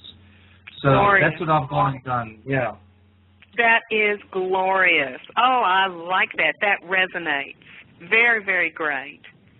Well, I will let you both go now and just know that you are loved. Gary, thank you so much for CLN and everything that you're doing, and we will talk soon. We miss you here because she's been on a hiatus. Leah is the host of the Unzipping Reality, the Third Awakening, and we need still a little bit more of that Third Awakening. So when you've got time and we can reconvene, I certainly can't wait till we can do another show. So we shall. Thank you, my friend. Thanks, Bye-bye. Leah, for calling. Thank you. Leah, one of my favorite individuals, if not one of my personal favorites on the planet. I tell you, she is a powerful, powerful individual, and has a book. Go to her website. Her website is www.fearorlove.com. And get a hold of her book, Unzipping Reality, and you will find out more. And she's a major part of what we've been talking about, too, because Leah embraces this message as he stated. And her book, Unzipping Reality, gives 11 steps, which is really includes a lot of what we talked about here in terms of embracing what we can accomplish here on planet Earth as we move forward and put aside our differences, put aside everything that has divided us. And you're right, Michael, money has been one of the main ways that has manipulated us. It has distinguished. It has not only just been race alone, but there has also been a distinction called classism, that has been a part of that as well, that has also played a part throughout history in separating people and causing certain groups of people to be destroyed. So, this is a part of what we are embarking upon, folks, is a situation and is the possibility of us really, really getting to that state or that next. I'm losing my terms here. That next stage of development that will enable us to move forward as a people and see us here on planet Earth. Because let's face it, folks, and we're going to talk about this in Barry Kapp's show, Messages from the Earth, this evening, 8 o'clock Eastern Standard Time. We live on a beautiful planet. We live like you said, Michael, we live on a beautiful planet that is rich in resources, rich in food. I mean, the whole source of life that we need to live day to day is here. It's not in money. It's right here on the earth. Why do we need money? Exactly. Yeah, one of the interesting things is that people often, some people respond. They say, well, what if you take money away? Do you think we want to go back to the Dark Ages? Must we all live in caves? What are you talking about? I said, no, buddy. Money is the hurdle, the obstacle to all progress. If you take money away, you will open the opportunity for scientific exploration. The explosion of new technology reaching us and being shared with the world, where previously this new technology of levitation and free energy and all these things have been suppressed by those that control the flow of money. They don't want us to have free energy and all these things. So when you take money out the system, you don't go back to the Dark Ages. You go into the light you ascend. You become a conscious being very quickly because you start to enjoy life. You become part of the world, and you use the natural resources and the laws of nature that we all know exist as the laws of energy and these things that are all around us. You start really interacting with all these things, and it provides. Contributionism is a fertile ground for the explosion and the abundance of all things on all levels, of food, technology, know-how, arts, culture, you name it. It is an abundance and an explosion of all these things to really give us paradise on earth, so nobody goes without anything that they need. What the obvious thing is, when you take money out of the system, the first thing that goes is crime. Crime is one of the first casualties of contributionism. And that just, think about a world without crime. Some people say, yeah, but what about crimes of passion and crimes of insanity? Yeah, those are two areas of crime, but those probably only make up less than 1% of all crime on planet Earth. So much less than 1%. And I can tell you that from my research, most crimes of passion can be linked to money in any case. We don't really, I don't want to go unnecessarily into too much detail there, but, some guy's got a bigger house or a bigger car, his girlfriend leaves him, shacks up with the other guy, and suddenly guys enraged in crimes of passion, and it goes on all the time. Money has a big role to play in crimes of passion. Crimes of insanity, well, insanity can be treated with our knowledge of genetics. And if we can treat insanity with genetics, the only obstacle to treating it is money. So even in those two instances, money is the hurdle to all progress and the cause of all our problems. Exactly. And that money has been really the cause of the erosion of our healthcare system, period. Exactly. Let's lay the axe to the root of the tree. Money. 90 seconds. Money has been at the root of the problems with our healthcare system, where, Michael, I have witnessed with my own eyes what I call murder. Murder. My wife's uncle could have been treated for his condition, but he could not. Why? His insurance wouldn't cover it. Yep. Now, years ago, I'll never forget 1984, 1985, my first child was born. 60 seconds. Very little money for my insurance, but I was fully covered. But now you pay more money for insurance to get less coverage. What does that tell you? Something is wrong. And unfortunately, we are out of time. But, folks, we thank you for being with us during this program. Michael, I certainly thank you. We're going to be talking some more as the weeks progress, and I look forward to you coming back here in the States. In fact, we're going to bring you here to Tennessee. In Star Wars seems to be accurate and true. Mm-hmm. And they constantly keep bumping into different planets and different, that are, different kinds of beings and that look in this specific way. And some of them are of different colors and different facial features. Different and so characteristics, yes. Yeah. Exactly. So I wouldn't be surprised at all if that is actually the case. I'll tell you why, Gary, because the more I look at the translation of the Sumerian tablets, I'm no longer convinced that the first people on Earth were black. I'm more beginning to believe that they were reddish brown, and may have actually been the progenitors of the Hindu traditions that had their origins in southern Africa. And the reason I say this is because there's also a huge body of evidence of the Hindu Dravidian influence in southern Africa in the gold mining and gold merchants mining and gold trading that go back about 2000 BC already.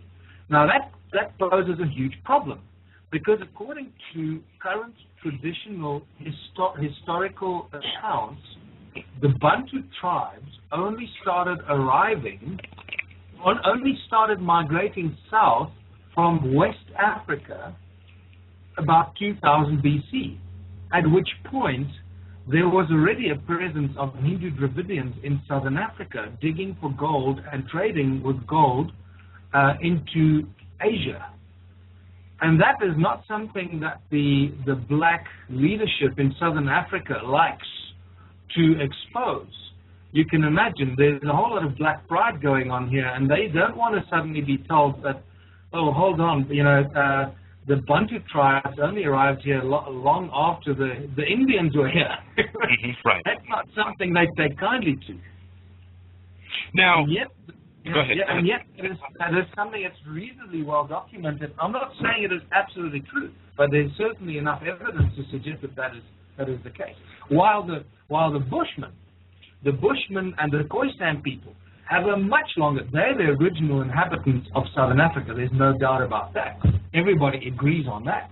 And yet, when we start talking about who's got the rights to the land and all that in this country, which you can imagine is at this stage still a very sensitive issue, the Khoisan and the Bushmen people are completely excluded from that argument. They just completely sidelined and nobody gives a damn about them. Well, I have a big problem about that, with that. Now, I'm going to progressively work my way up into our contemporary times, but for the sake of clarification, it would appear to be this. There have always been, as you described in Star Wars, factions among different races. We saw that even illustrated in the Star Trek series, even the original series, the factions between the Romulans and the humans and the Klingons and what have you.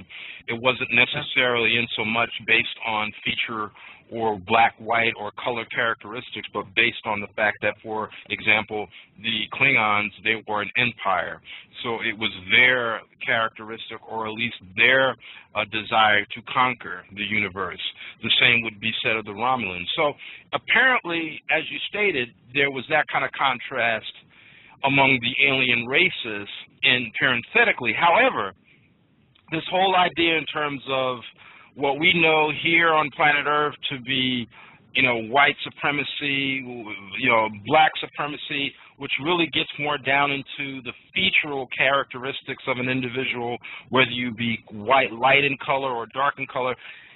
Is it safe to conclude that a lot of what we've seen on this planet in terms of white supremacy and this type of hatred that has taken on such a very, very distinct form is really of a human creation rather than an alien, whereas out in outer space or as we've seen among the alien races, they simply interphase as different races. Well, you're a Klingon, you're a Romulan, you're an Anunnaki, you're a Lemurian, or we don't like you. Why? Well, because we want your planet, or no. But it seems here on planet Earth, we seem to just find any reason to hate one another to the point that we have denigrated ourselves, and it has degenerated into, well, I don't like the way your nose looks.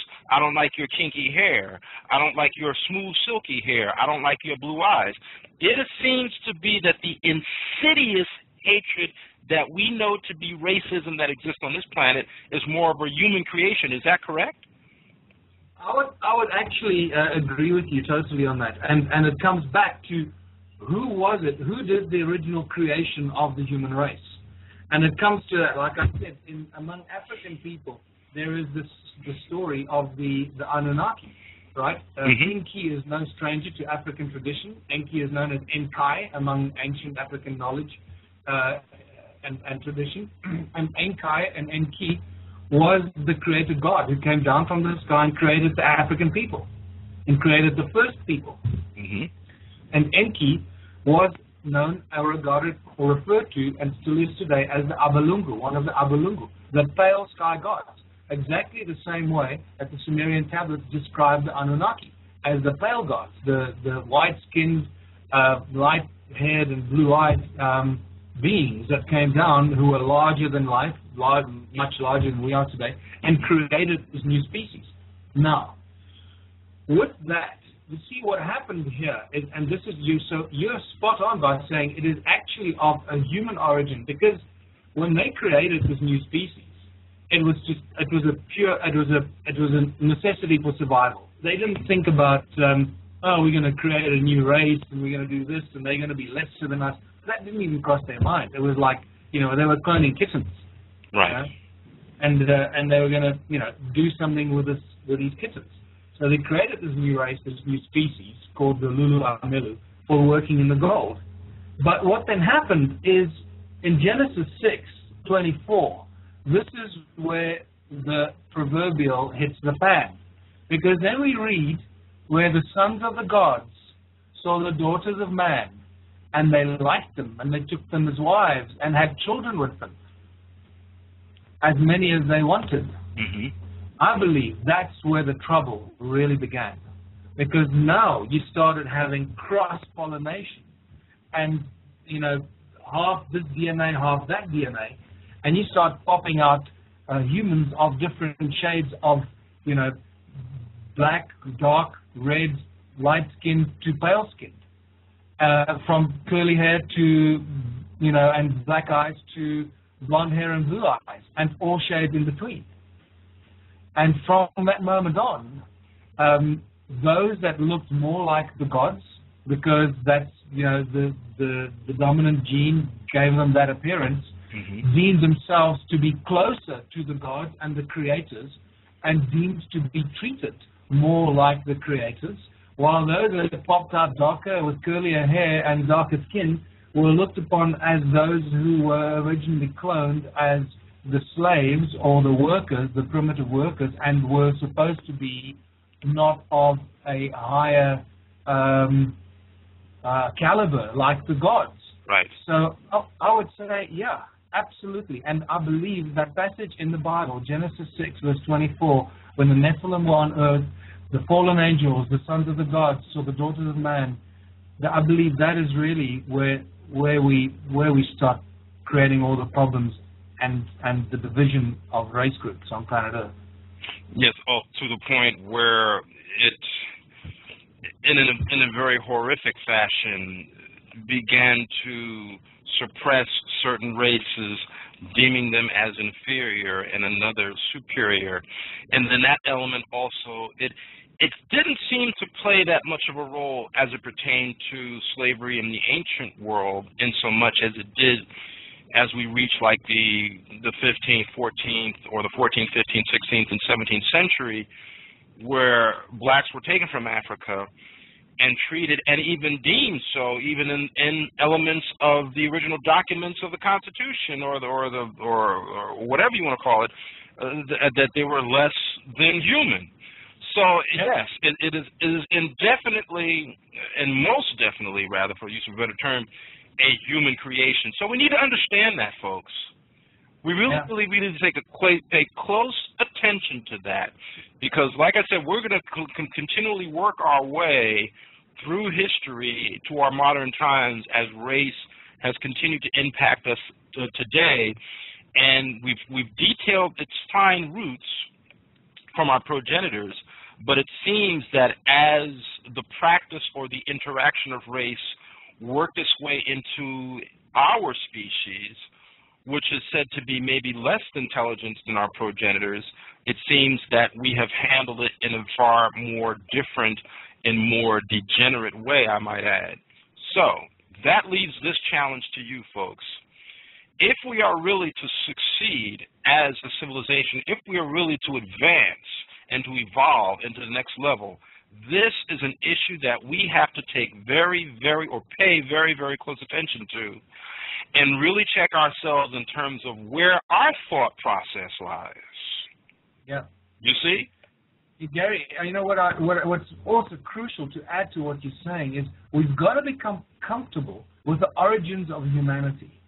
And I think once you're comfortable with that, all these things are a lot easier to understand, and it's easier to understand the origins of this racial, this explosion of racial hatred that has had peaks and ebbs and flows throughout human history, especially the last few hundred years, as you say.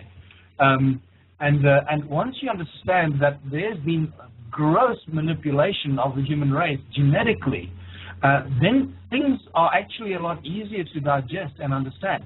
Let's just use our, common sense and our intelligence here. If planet Earth started out with only black people, and only black people lived on planet Earth, where the hell do the Caucasians come from? Absolutely. Or vice versa.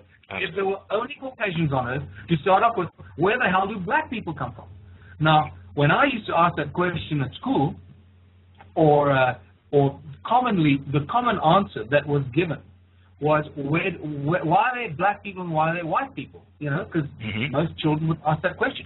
I don't know, what is the answer that you were given when you asked that question as a child? You know, or did you? In my school system, fortunately for myself, and some people, some of my listeners may have heard me articulate this. In the township in which I grew up, and the school system on which I was educated, which was the town of Montclair, race never became an issue. Race really was not an issue, quite frankly. It wasn't. So these kind of discussions didn't come up in terms of, in the schoolroom, in the classroom, or even at home, among my parents. I was not raised with the contrast between the races. The way I was raised and the way I was educated in the Montclair school system was that we were all the members of the human race, and that we were all one. I mean, in fact, we were one of the very few school systems in Essex County that celebrated Martin Luther King's birthday, not just for one day, but we would have an entire week of celebrations where the school would actually sponsor a concert-like event all week long for groups and poets and writers and speakers to come and appear in the amphitheater all week long. And then for those students during the course of their schoolwork day, or either on their lunch period you could attend, or if you had study hall you could attend. And the place was always packed. And this would go on for an entire week.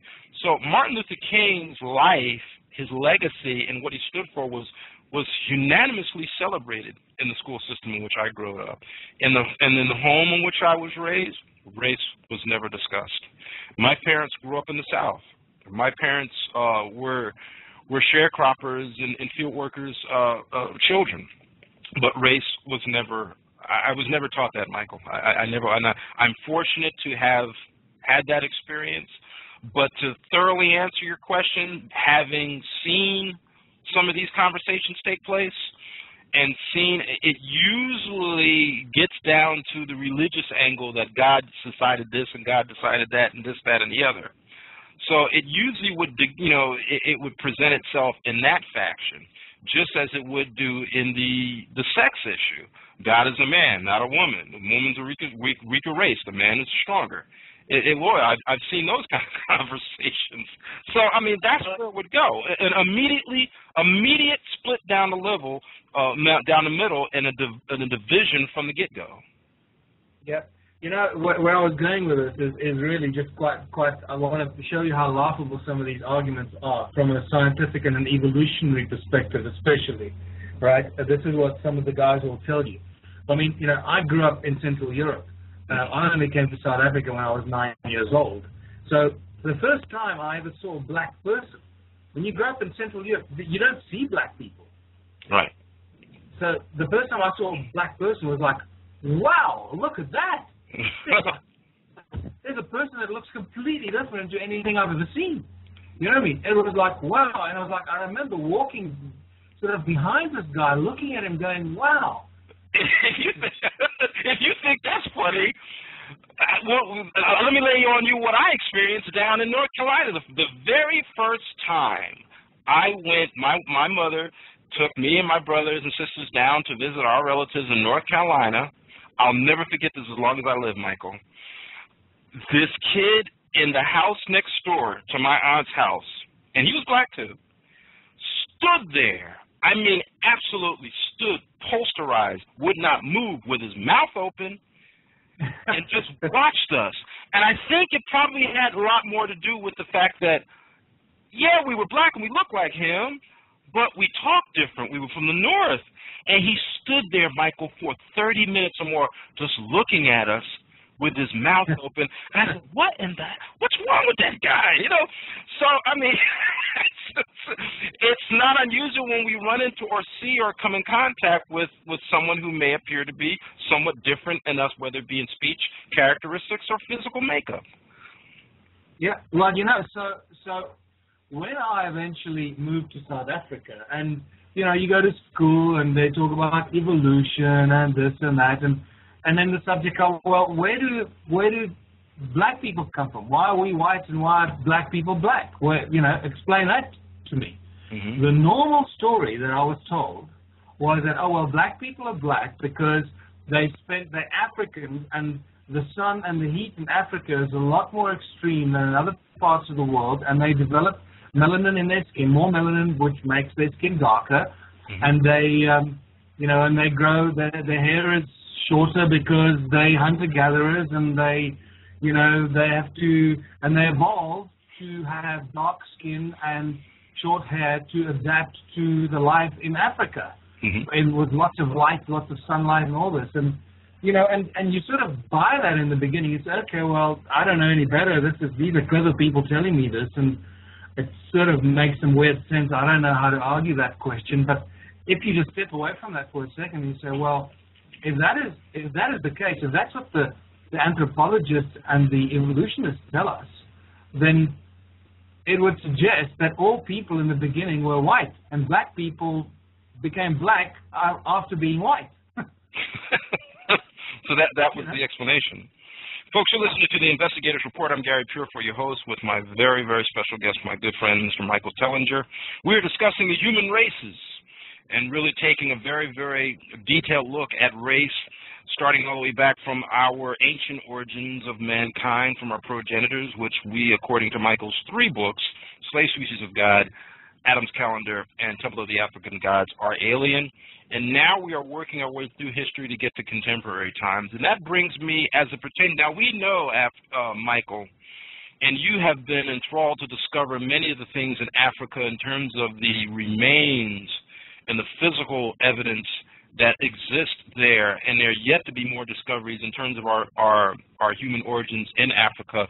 So it is safe to conclude that Africa is the cradle of mankind. But now let's move a step forward. We're inching, like I said, we're inching our way slowly forward, but surely. And let's talk about South Africa.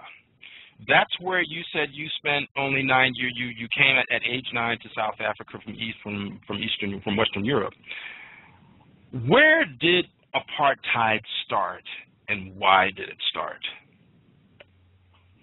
Well, that's an open-ended question.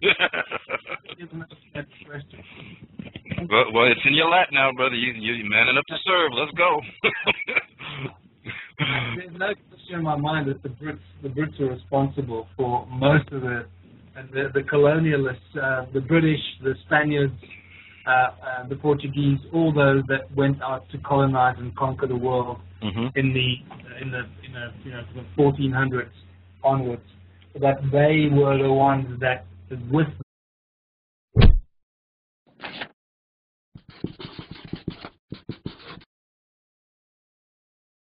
further ado, I'm going to bring on my guest as we discuss and understanding the human races, and with my friend, Mr. Michael Tellinger. Michael, welcome back to the Investigators Report. Hello, Gary. Lovely to be chatting to you again. Well, it's always good to have you with us, and this particular subject is something that you and I have had a considerable amount of conversation off the air in weeks past during your tour of the United States. And in speaking of that, I mean, you've spent some 2-3 months touring the United States, just barnstorming from state to state, town to town. Tell us about your experiences and how those particular presentations went and the reception that you got from the crowd. Oh, thanks very much, Gary. It was a really absolutely incredible experience. You know, how can you describe or explain or get across 2 months of traveling through the United States, 26 states, 26 cities, meeting incredible people, delivering my presentation to very enthusiastic and receptive crowds who are hungry for knowledge and information about the origins of humankind, about the first people on Earth, and the ancient mining facilities and civilizations of Southern Africa, the links to the Anunnaki, and all this information that is coming out thick and fast. And I mean, the experience is absolutely mind-blowing and life-changing for me as a person and individual. And just, as I said, we met incredible people, made contacts for life, and we're going to do it again next year between May and June in 2011. Well, we certainly are looking forward to that, and of course you and I have discussed that in particular. And this show, as I stated earlier, is on the heels of some of the conversations that we've had during the course of your travels here in the States. And it's particularly along the topic of race. And the reason why I think it's very, very interesting it's because in all three of your books, particularly the first book, Slave Species of God, you spend a particular amount of time in some of the later chapters discussing race and how those practices in the ancient world in connection to our human origins still have its impact in our world today. So that's what we want to start with. First, give us an overview of some of the areas in regards to race that you touched on in your book, starting with Slave Species of God. Well, it's a fascinating topic, and the information that comes out when you do the research keeps moving and drifting as you delve into it, which is an interesting thing in itself. What I normally start with when people get into the whole race issue, first of all, I say, look, we've got to be prepared to throw the subject on the table and not be precious and sensitive about these things. Mm-hmm. A lot of people get all very scary and politically correct, and they don't want to discuss these things, and they're so scared they say the wrong thing. For God's sake, get a grip on yourself and talk about this stuff. We're all grown-ups, and let's discuss these things and get some interesting things on the table, right? And what I normally tell people is look, we're not the human race. We are the human races. And the sooner we become comfortable with that and we can embrace that and be comfortable with who we individually are as me, Michael Tellinger, a Caucasian individual with, with these roots in Central Europe, I'm proud of who I am and where I come from and et cetera. And every African person that I've ever met, every black South African I've met, all my friends are very proud of who they are. And every Indian person I've met is very proud of who he is. I think it's the people in between that are unsure of how all this sits together that cause all the problem and actually cause all the unnecessary sensitivities that just don't belong in our society regarding race. Absolutely, and I think it definitely needs to be made mention of, as it's always been said for many, many times over and over, that a lack of understanding, lack of information, a lack of knowledge is really what really contributes to a lot of the divisiveness among the races.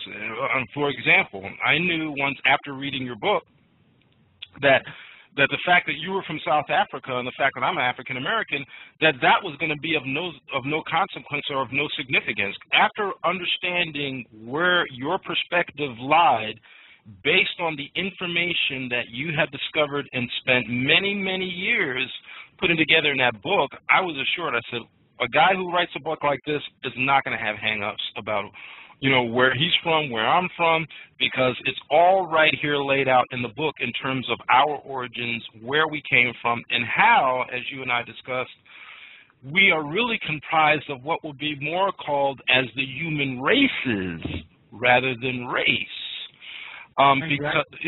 Because there are many, and this conversation came up between myself and another friend and previous guest of mine by the name of Freeman, that he believes that our origins in terms of the different races may have some significance or may have some connections to various numbers of alien races. That was his personal belief, and that could very well be true. And you did touch on that in Slave Species of God in terms of the Lemurians versus the Mesopotamians and the Sumerians, that there may have been connections between those races and different alien races rather than just one that we knew was predominant in the Sumerian tablets, which would be the Anunnaki. With that said, what kind of contrast do we find based on our progenitors being of an alien origin and as it pertains to the different races? Is it a culmination of different alien races or is it just one? Well, I'm glad you brought that up right up front.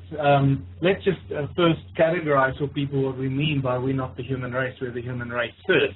I mean, there are at least 5 different race groups on planet Earth, right? And it doesn't take a genius to figure out what those 5 are. But there could be many others that we are missing and subsets of the different race groups. There's also been a cross-contamination of genetic pools and so forth. But for many people who've been doing work in the ET and UFO fields and have worked in black projects and secret government projects, will tell you in great detail about the different ET race groups that we have had contact with and the different types of extraterrestrials. Right. From the different types of gray ETs to black extraterrestrials that are of black origin, to extraterrestrials that are Caucasian, extraterrestrials that look very sort of like the Asian, Chinese, Japanese-looking people, right. And then you get the brown extraterrestrials that look like Indians. So you know what? Right off the bat, it definitely there certainly seems an overwhelming there's overwhelming support for the belief that the different race groups on planet Earth have actually been as a result, or have emerged as a result of an ongoing, very long process of manipulation and experiment on a genetic and DNA level and cloning of proportions that most people can't even begin to imagine. If you talk to Kerry Cassidy from Project Camelot, she'll tell you unequivocally that planet Earth has been like a laboratory, an experimental lab where these genetic experiments of different species and race groups have been going on for hundreds of thousands, if not millions of years.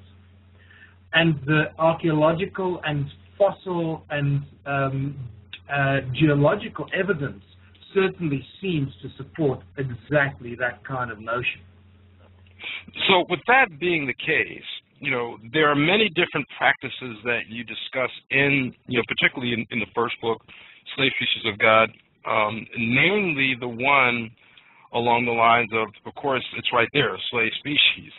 That slavery was something of a very, very, its origins go way, way back before we even know there to be, even in antiquity. It's something that existed, really, that was brought here by our progenitors, and kind of give a brief synopsis of that as well. Yeah. Well, the Sumerian tablets talk about the Anunnaki arriving on planet Earth looking for gold. Earth was, at this stage, it's probable that there was another advanced group of spiritual and conscious beings. It's possible that Lemuria and Atlanta then brought the concept of supremacy to the native tribes and the native cultures that they conquered around the world, and with that supremacy started coming a hierarchical system of you are lesser than us and so forth. And eventually that became linked to the color of your skin and got us to the stage where we are today. I believe that it is a slow process of slow but ongoing institutionalization of supremacy based on a hierarchical structure introduced by the colonizers. But there's some other interesting elements as well, and that is that if we talk about, for example, apartheid in South Africa. Now, I know, just like we know, we think we know what happened in World War II with Hitler and the whole thing. Now, what we know about Hitler and his obsession with the different race groups and his obsession to conquer the world is absolutely nothing. If you start studying the hidden information and the unpublished information about Hitler and the Second World War and what really went down, right. When you realize that the Second World War was funded by the Jews, by the Illuminati and the Rothschilds, as a tool to create more separation and divide and conquer principles, funding both sides, Hitler on the one side and the Allies on the other side. It didn't really matter to them who won. They would control the world in any case. They controlled industry and controlled the flow of money. We know absolutely nothing about the Second World War, the real true stories behind the Second World War, and the motivations of Hitler and so forth. Just like that, we know very little about the truth behind what happened with apartheid and the setting up of the apartheid systems in South Africa. What I can tell you is, from my understanding of the early settlements in Southern Africa by not the British and not the Portuguese, but the Dutch settlers that came here that became the Boers and the Afrikaners, is that there was initially there was obviously some conflict and misunderstanding, but eventually there was very little conflict between the moving and the trekking Boers throughout Southern Africa as they were moving through the country and setting up their little homesteads and towns, like the movement to the west in America. I don't know enough about that history, but I can tell you that the history here with the Great Trek is that wherever the Boers and those early settlers went, they forged relationships more often than not with people that had already been living in those territories and were given land to occupy by the chiefs, by the Bantu tribes and the Bantu chiefs. For themselves, and there was often an exchange of information, an exchange of knowledge, and an exchange bringing in information of agriculture and seeds and plants and stuff like that. And there was very little conflict between the Boers and the black Bantu tribes. The trouble came with the British. The British caused all the trouble. Remember that in the South African War, which is called the Boer War until recently, it's now referred to more politically correctly as the South African War, was the most expensive war that Britain has ever fought. I don't know whether your people in America are aware of this.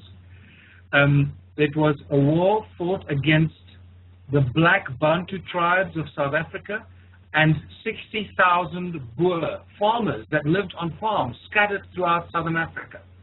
The entire might of the British Empire was thrown at Southern Africa for one reason only, and that was for gold, for the control of the minerals in the ground. Right. The Illuminati did not want to lose control of this, and they were going to do everything and anything in their power to take it back from the Boers and the Bantu tribes. There were 480,000 British troops. Just think about that for a second. It's more troops than were in Desert Storm in Iraq and in the Middle East. More than the American troops. 480,000 British troops that were shipped down here to fight this fight at the southern tip of Africa to take control of this country. They were fighting against about 60 to maybe 80,000 Boer farmers that fought side by side with the black South Africans, probably about 60,000 of those, against the British Empire. And they nearly destroyed the British Empire. It was only when the British introduced the most shocking and inhumane tactics and set up the first concentration camps. Yes, believe it or not, first concentration camps were set up not in Germany and not in Poland by the Nazis, were set up in South Africa in 1900 and 1902 by the British. They then went and took all captive all the African tribes, the children and the wives of the Boers and the farmers from all the homesteads, and they put their wives and their children into these concentration camps, and dozens of thousands of these people died in these concentration camps through malnutrition, hunger, and disease. They also practiced what was called the scorched earth principle, where they burnt down their houses and their farms and the Bantu tribes' homesteads, so they couldn't go back home. There was nothing there to go back home to. This was the tactic that was used by the British. So when you start looking at the history of South Africa and the apartheid regime, there's a lot of information that is being withheld from us, and it's very dangerous for us to pronounce our judgment today as to what really went down. And I would urge everybody to reconsider what they think about the relationship between the Boers and the Bantu tribes in Southern Africa. I believe the real culprits, like in most other places in the world, were the British, and they are really the instigators, and the Illuminati, the Rothschilds and the British Empire. Absolutely. And that's where the trouble began. And I tell you, there's a lot of stuff that we don't know that will remain forever a mystery. Well, folks, if you'd like to call in and share your thoughts and be a part of this conversation, which we thoroughly encourage, because this is a discussion about race and the human races, we encourage you to call in at 646-478-3549. That number again is 646-478-3549. Or you can Skype in. If you go to the top of the chat page, you will see a button that says click to talk, and you can Skype right in. If you have your headset on, and you can talk to us and add your thoughts to this race. And it's important, this discussion. It's important that you do. And with that said, I'm just going to go ahead and just touch on something, because this is a listener. They were in our chat room and on the IR page. Used to be listed as a friend, bailed out on us, but they stated that they were African American, and they didn't hold the fact that Martin Luther King was a reputable icon. Okay, first of all, I never considered him an icon. I don't consider anybody an icon. I don't use that term, okay? But I do respect the man for what he endeavored to accomplish in terms of, as it pertains to the human race as a whole. Martin Luther King's campaign was not simply about black people. What did he say? His vision was everyone coming together and holding hands and singing "Free at Last," not just black people, okay? Now, the person went on to say that I know he was a master mason who was following his programming. Okay, I don't know what kind of program that anybody want to follow to get their brains blown out. I really don't understand that. So, I mean, normally I don't go this far, but, it gets to a point where if you're just going to leave blurbs in the chat room and not articulate or clarify yourself, and then run, then to me that's cowardice. Now, the final statement this person made was that black people have a special relationship with the sun. I don't understand what that means, okay?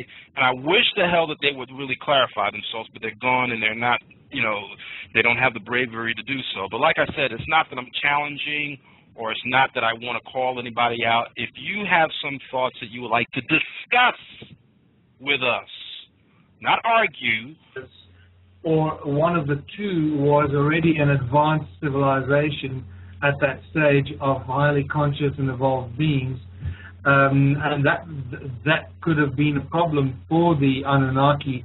What exactly happened there is still, a question that needs to be explored in great detail. I know many people have covered that kind of area and have a lot more information about that, but it seems that whatever advanced spiritual and conscious, very gentle civilization that it seems that there was on planet Earth was decimated by possibly the Anunnaki or other extraterrestrials that arrived on planet Earth for various reasons. But the Anunnaki had a very specific purpose, and they were looking for gold.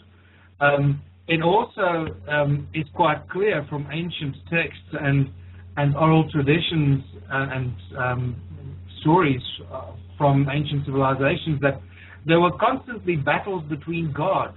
Now, I would assume that, the Anunnaki wouldn't be fighting themselves. There were only, a few of them on planet Earth, so they're certainly not going to go fighting each other with weapons of mass destruction in the skies. And if there was battles between the gods, then there would have been battles between different ETs that were trying to assert themselves in different parts of the world. And that is described in great detail in the ancient Vedic texts and Hindu scripts and ancient African tradition and cultures and North American native cultures. All ancient civilizations talk about the gods and often refer to the battle between the gods. So the Anunnaki was most likely just one of the ET groups that asserted themselves in certain parts of the world. They found gold in large amounts in southern Africa, which they refer to as the Abzu. And that word itself, we need to come back to, because that word itself has been a huge point of confusion among many historians and many translations. But in this place called the Abzu, they found large amounts of gold and they started digging it and extracting it from the ground. Some time went by when they realized they weren't getting enough of this material from the ground and they needed to get more. Only way they were going to get more. Doesn't matter. And this is where some people get confused. They say, well, if they were so advanced, they had all this technology, why couldn't they just get the gold out of the ground easily and get it out and do whatever they needed? Well, that's exactly what they were doing, but there just weren't enough of them. You can have all the technology in the world, but if you don't have enough hands, you ain't going to do the job. So they used that technology and they created what they refer to as the Lulu Amelu, the primitive worker or the primitive species, to help them do one thing only. And that Lulu Amelu, or primitive worker, was created for one purpose only, and that is to help them dig the gold out of the ground. But for them to enable to do that, they had to create this species with enough of a brain capacity to comprehend instructions, take orders, understand orders, not get bored, be able to repeat them repetitively without getting distracted and forget what they were doing. And it seems, from all research done by myself and many others, that they used some sort of a primitive creature or a hominid or a Homo erectus type of creature that was already a genetic pool of a relatively advanced creature on planet Earth. And they combined that genetic strand with their own DNA, and what they then did is they gave this new creature a large frontal lobe. That's the biggest distinction that we have between Homo erectus, the closest ape-like creature that we have to Homo sapiens, is this frontal lobe. Although the Homo sapiens brain is almost twice the size of the Homo erectus, the modern human brain, almost twice the size of Homo erectus, the main difference lies in the frontal lobe. And the moment that the frontal lobe was genetically created to be larger in this new primitive species that was supposed to help dig for gold, the moment you do that, you allow that new species to contemplate, or the ability to at some stage contemplate their own being and their own reality and their own lives. And therein lies the problem. The interesting thing, when you could bring it back to the races, is the descriptions of the first people and the ancient tribes of southern Africa. What is commonly referred to as the Abelungu among African tribes, the African people and African traditions, is they refer to the pale gods, the pale sky gods, the same way that the Native Americans were referring to Viracocha, the pale gods that came, across the ocean, came out of the sky. And that is why they thought, when the Spaniards arrived and they were all white-bearded men, they thought that these were the gods that were coming back. And this is a very interesting phenomenon. And that phenomenon is then directly linked to why it is so that dark-skinned people and people from Africa have mostly been enslaved and treated as slaves throughout most of human history. And that is a very strange and interesting phenomenon that seems to have its origins in the creation process, that the first humans on Earth were either black or red, whatever you want to call them. It all depends on how you see the translations in the Sumerian tablets. But what I find fascinating is what is often regarded as the oldest people on Earth, the Bushmen or the Khoisan people here in southern Africa, who are an incredible species, an incredible group of individuals that are just so wise and carry so much knowledge and information. They seem to be regarded among some geneticists as having the oldest genetic material in their DNA. And they call themselves the Red People, which I find fascinating. I only really discovered that in the last 6 months or so. You have these random discussions with people, and suddenly this kind of thing pops up, and you go, "What? Did you just say they call themselves the Red People? I didn't know that." And you get these little bits of information all the time. And the Sumerian tablets have these translations that tell us about the color of the skin of the first human that was created. And it refers to the color of the skin as being the color of the African soil. It was red or reddish as the African soil. And that becomes really interesting and starts to, that's probably the first mention of a different race group in all of human history. Now, with that being the case, and by the way, folks, if you'd like to call in, we certainly welcome you to do so. We're going to be on for the next hour or close to 2 hours, and you may call us at 646-478-3549 here at CLN. That number again is 646-478-3549, or you can Skype in if you're listening in the chat room and just go to the top of the chat box and click to talk, and that will Skype you right into our queue here, and we will be able to talk to you then. Now, if you're listening on the IR page, we cannot pick up those calls just the moment, but I will be able to soon, so I would suggest that you dial in the phone number to CLN. Otherwise, if you're listening through the CLN page, you can click to talk and Skype in as well. Now, here's my next question, Michael. In regards to, because it was mentioned also briefly in your book, Slave Species of God, as well, that the whole notion of supremacy, we often rack our brains, we often debate, we often argue about the whole idea of white supremacy. We always often about, racial discrimination, racial injustice. You mentioned the slavery component. We're going to dig even further in that because it's apparently, as many other things, learned behavior from our progenitors. But in terms of white, this whole idea of white supremacy, was this something that did significantly exist even among the alien races? I'm not sure about that.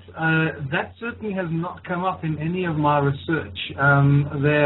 There's overwhelming evidence now that there are planets and species of people that are black, and many people now that are doing research are suggesting that the black population on planet Earth has its roots in this particular black planet who is inhabited by black people.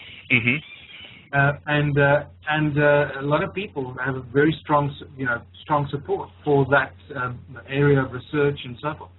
For one, I personally wouldn't write it off, wouldn't discount it at all.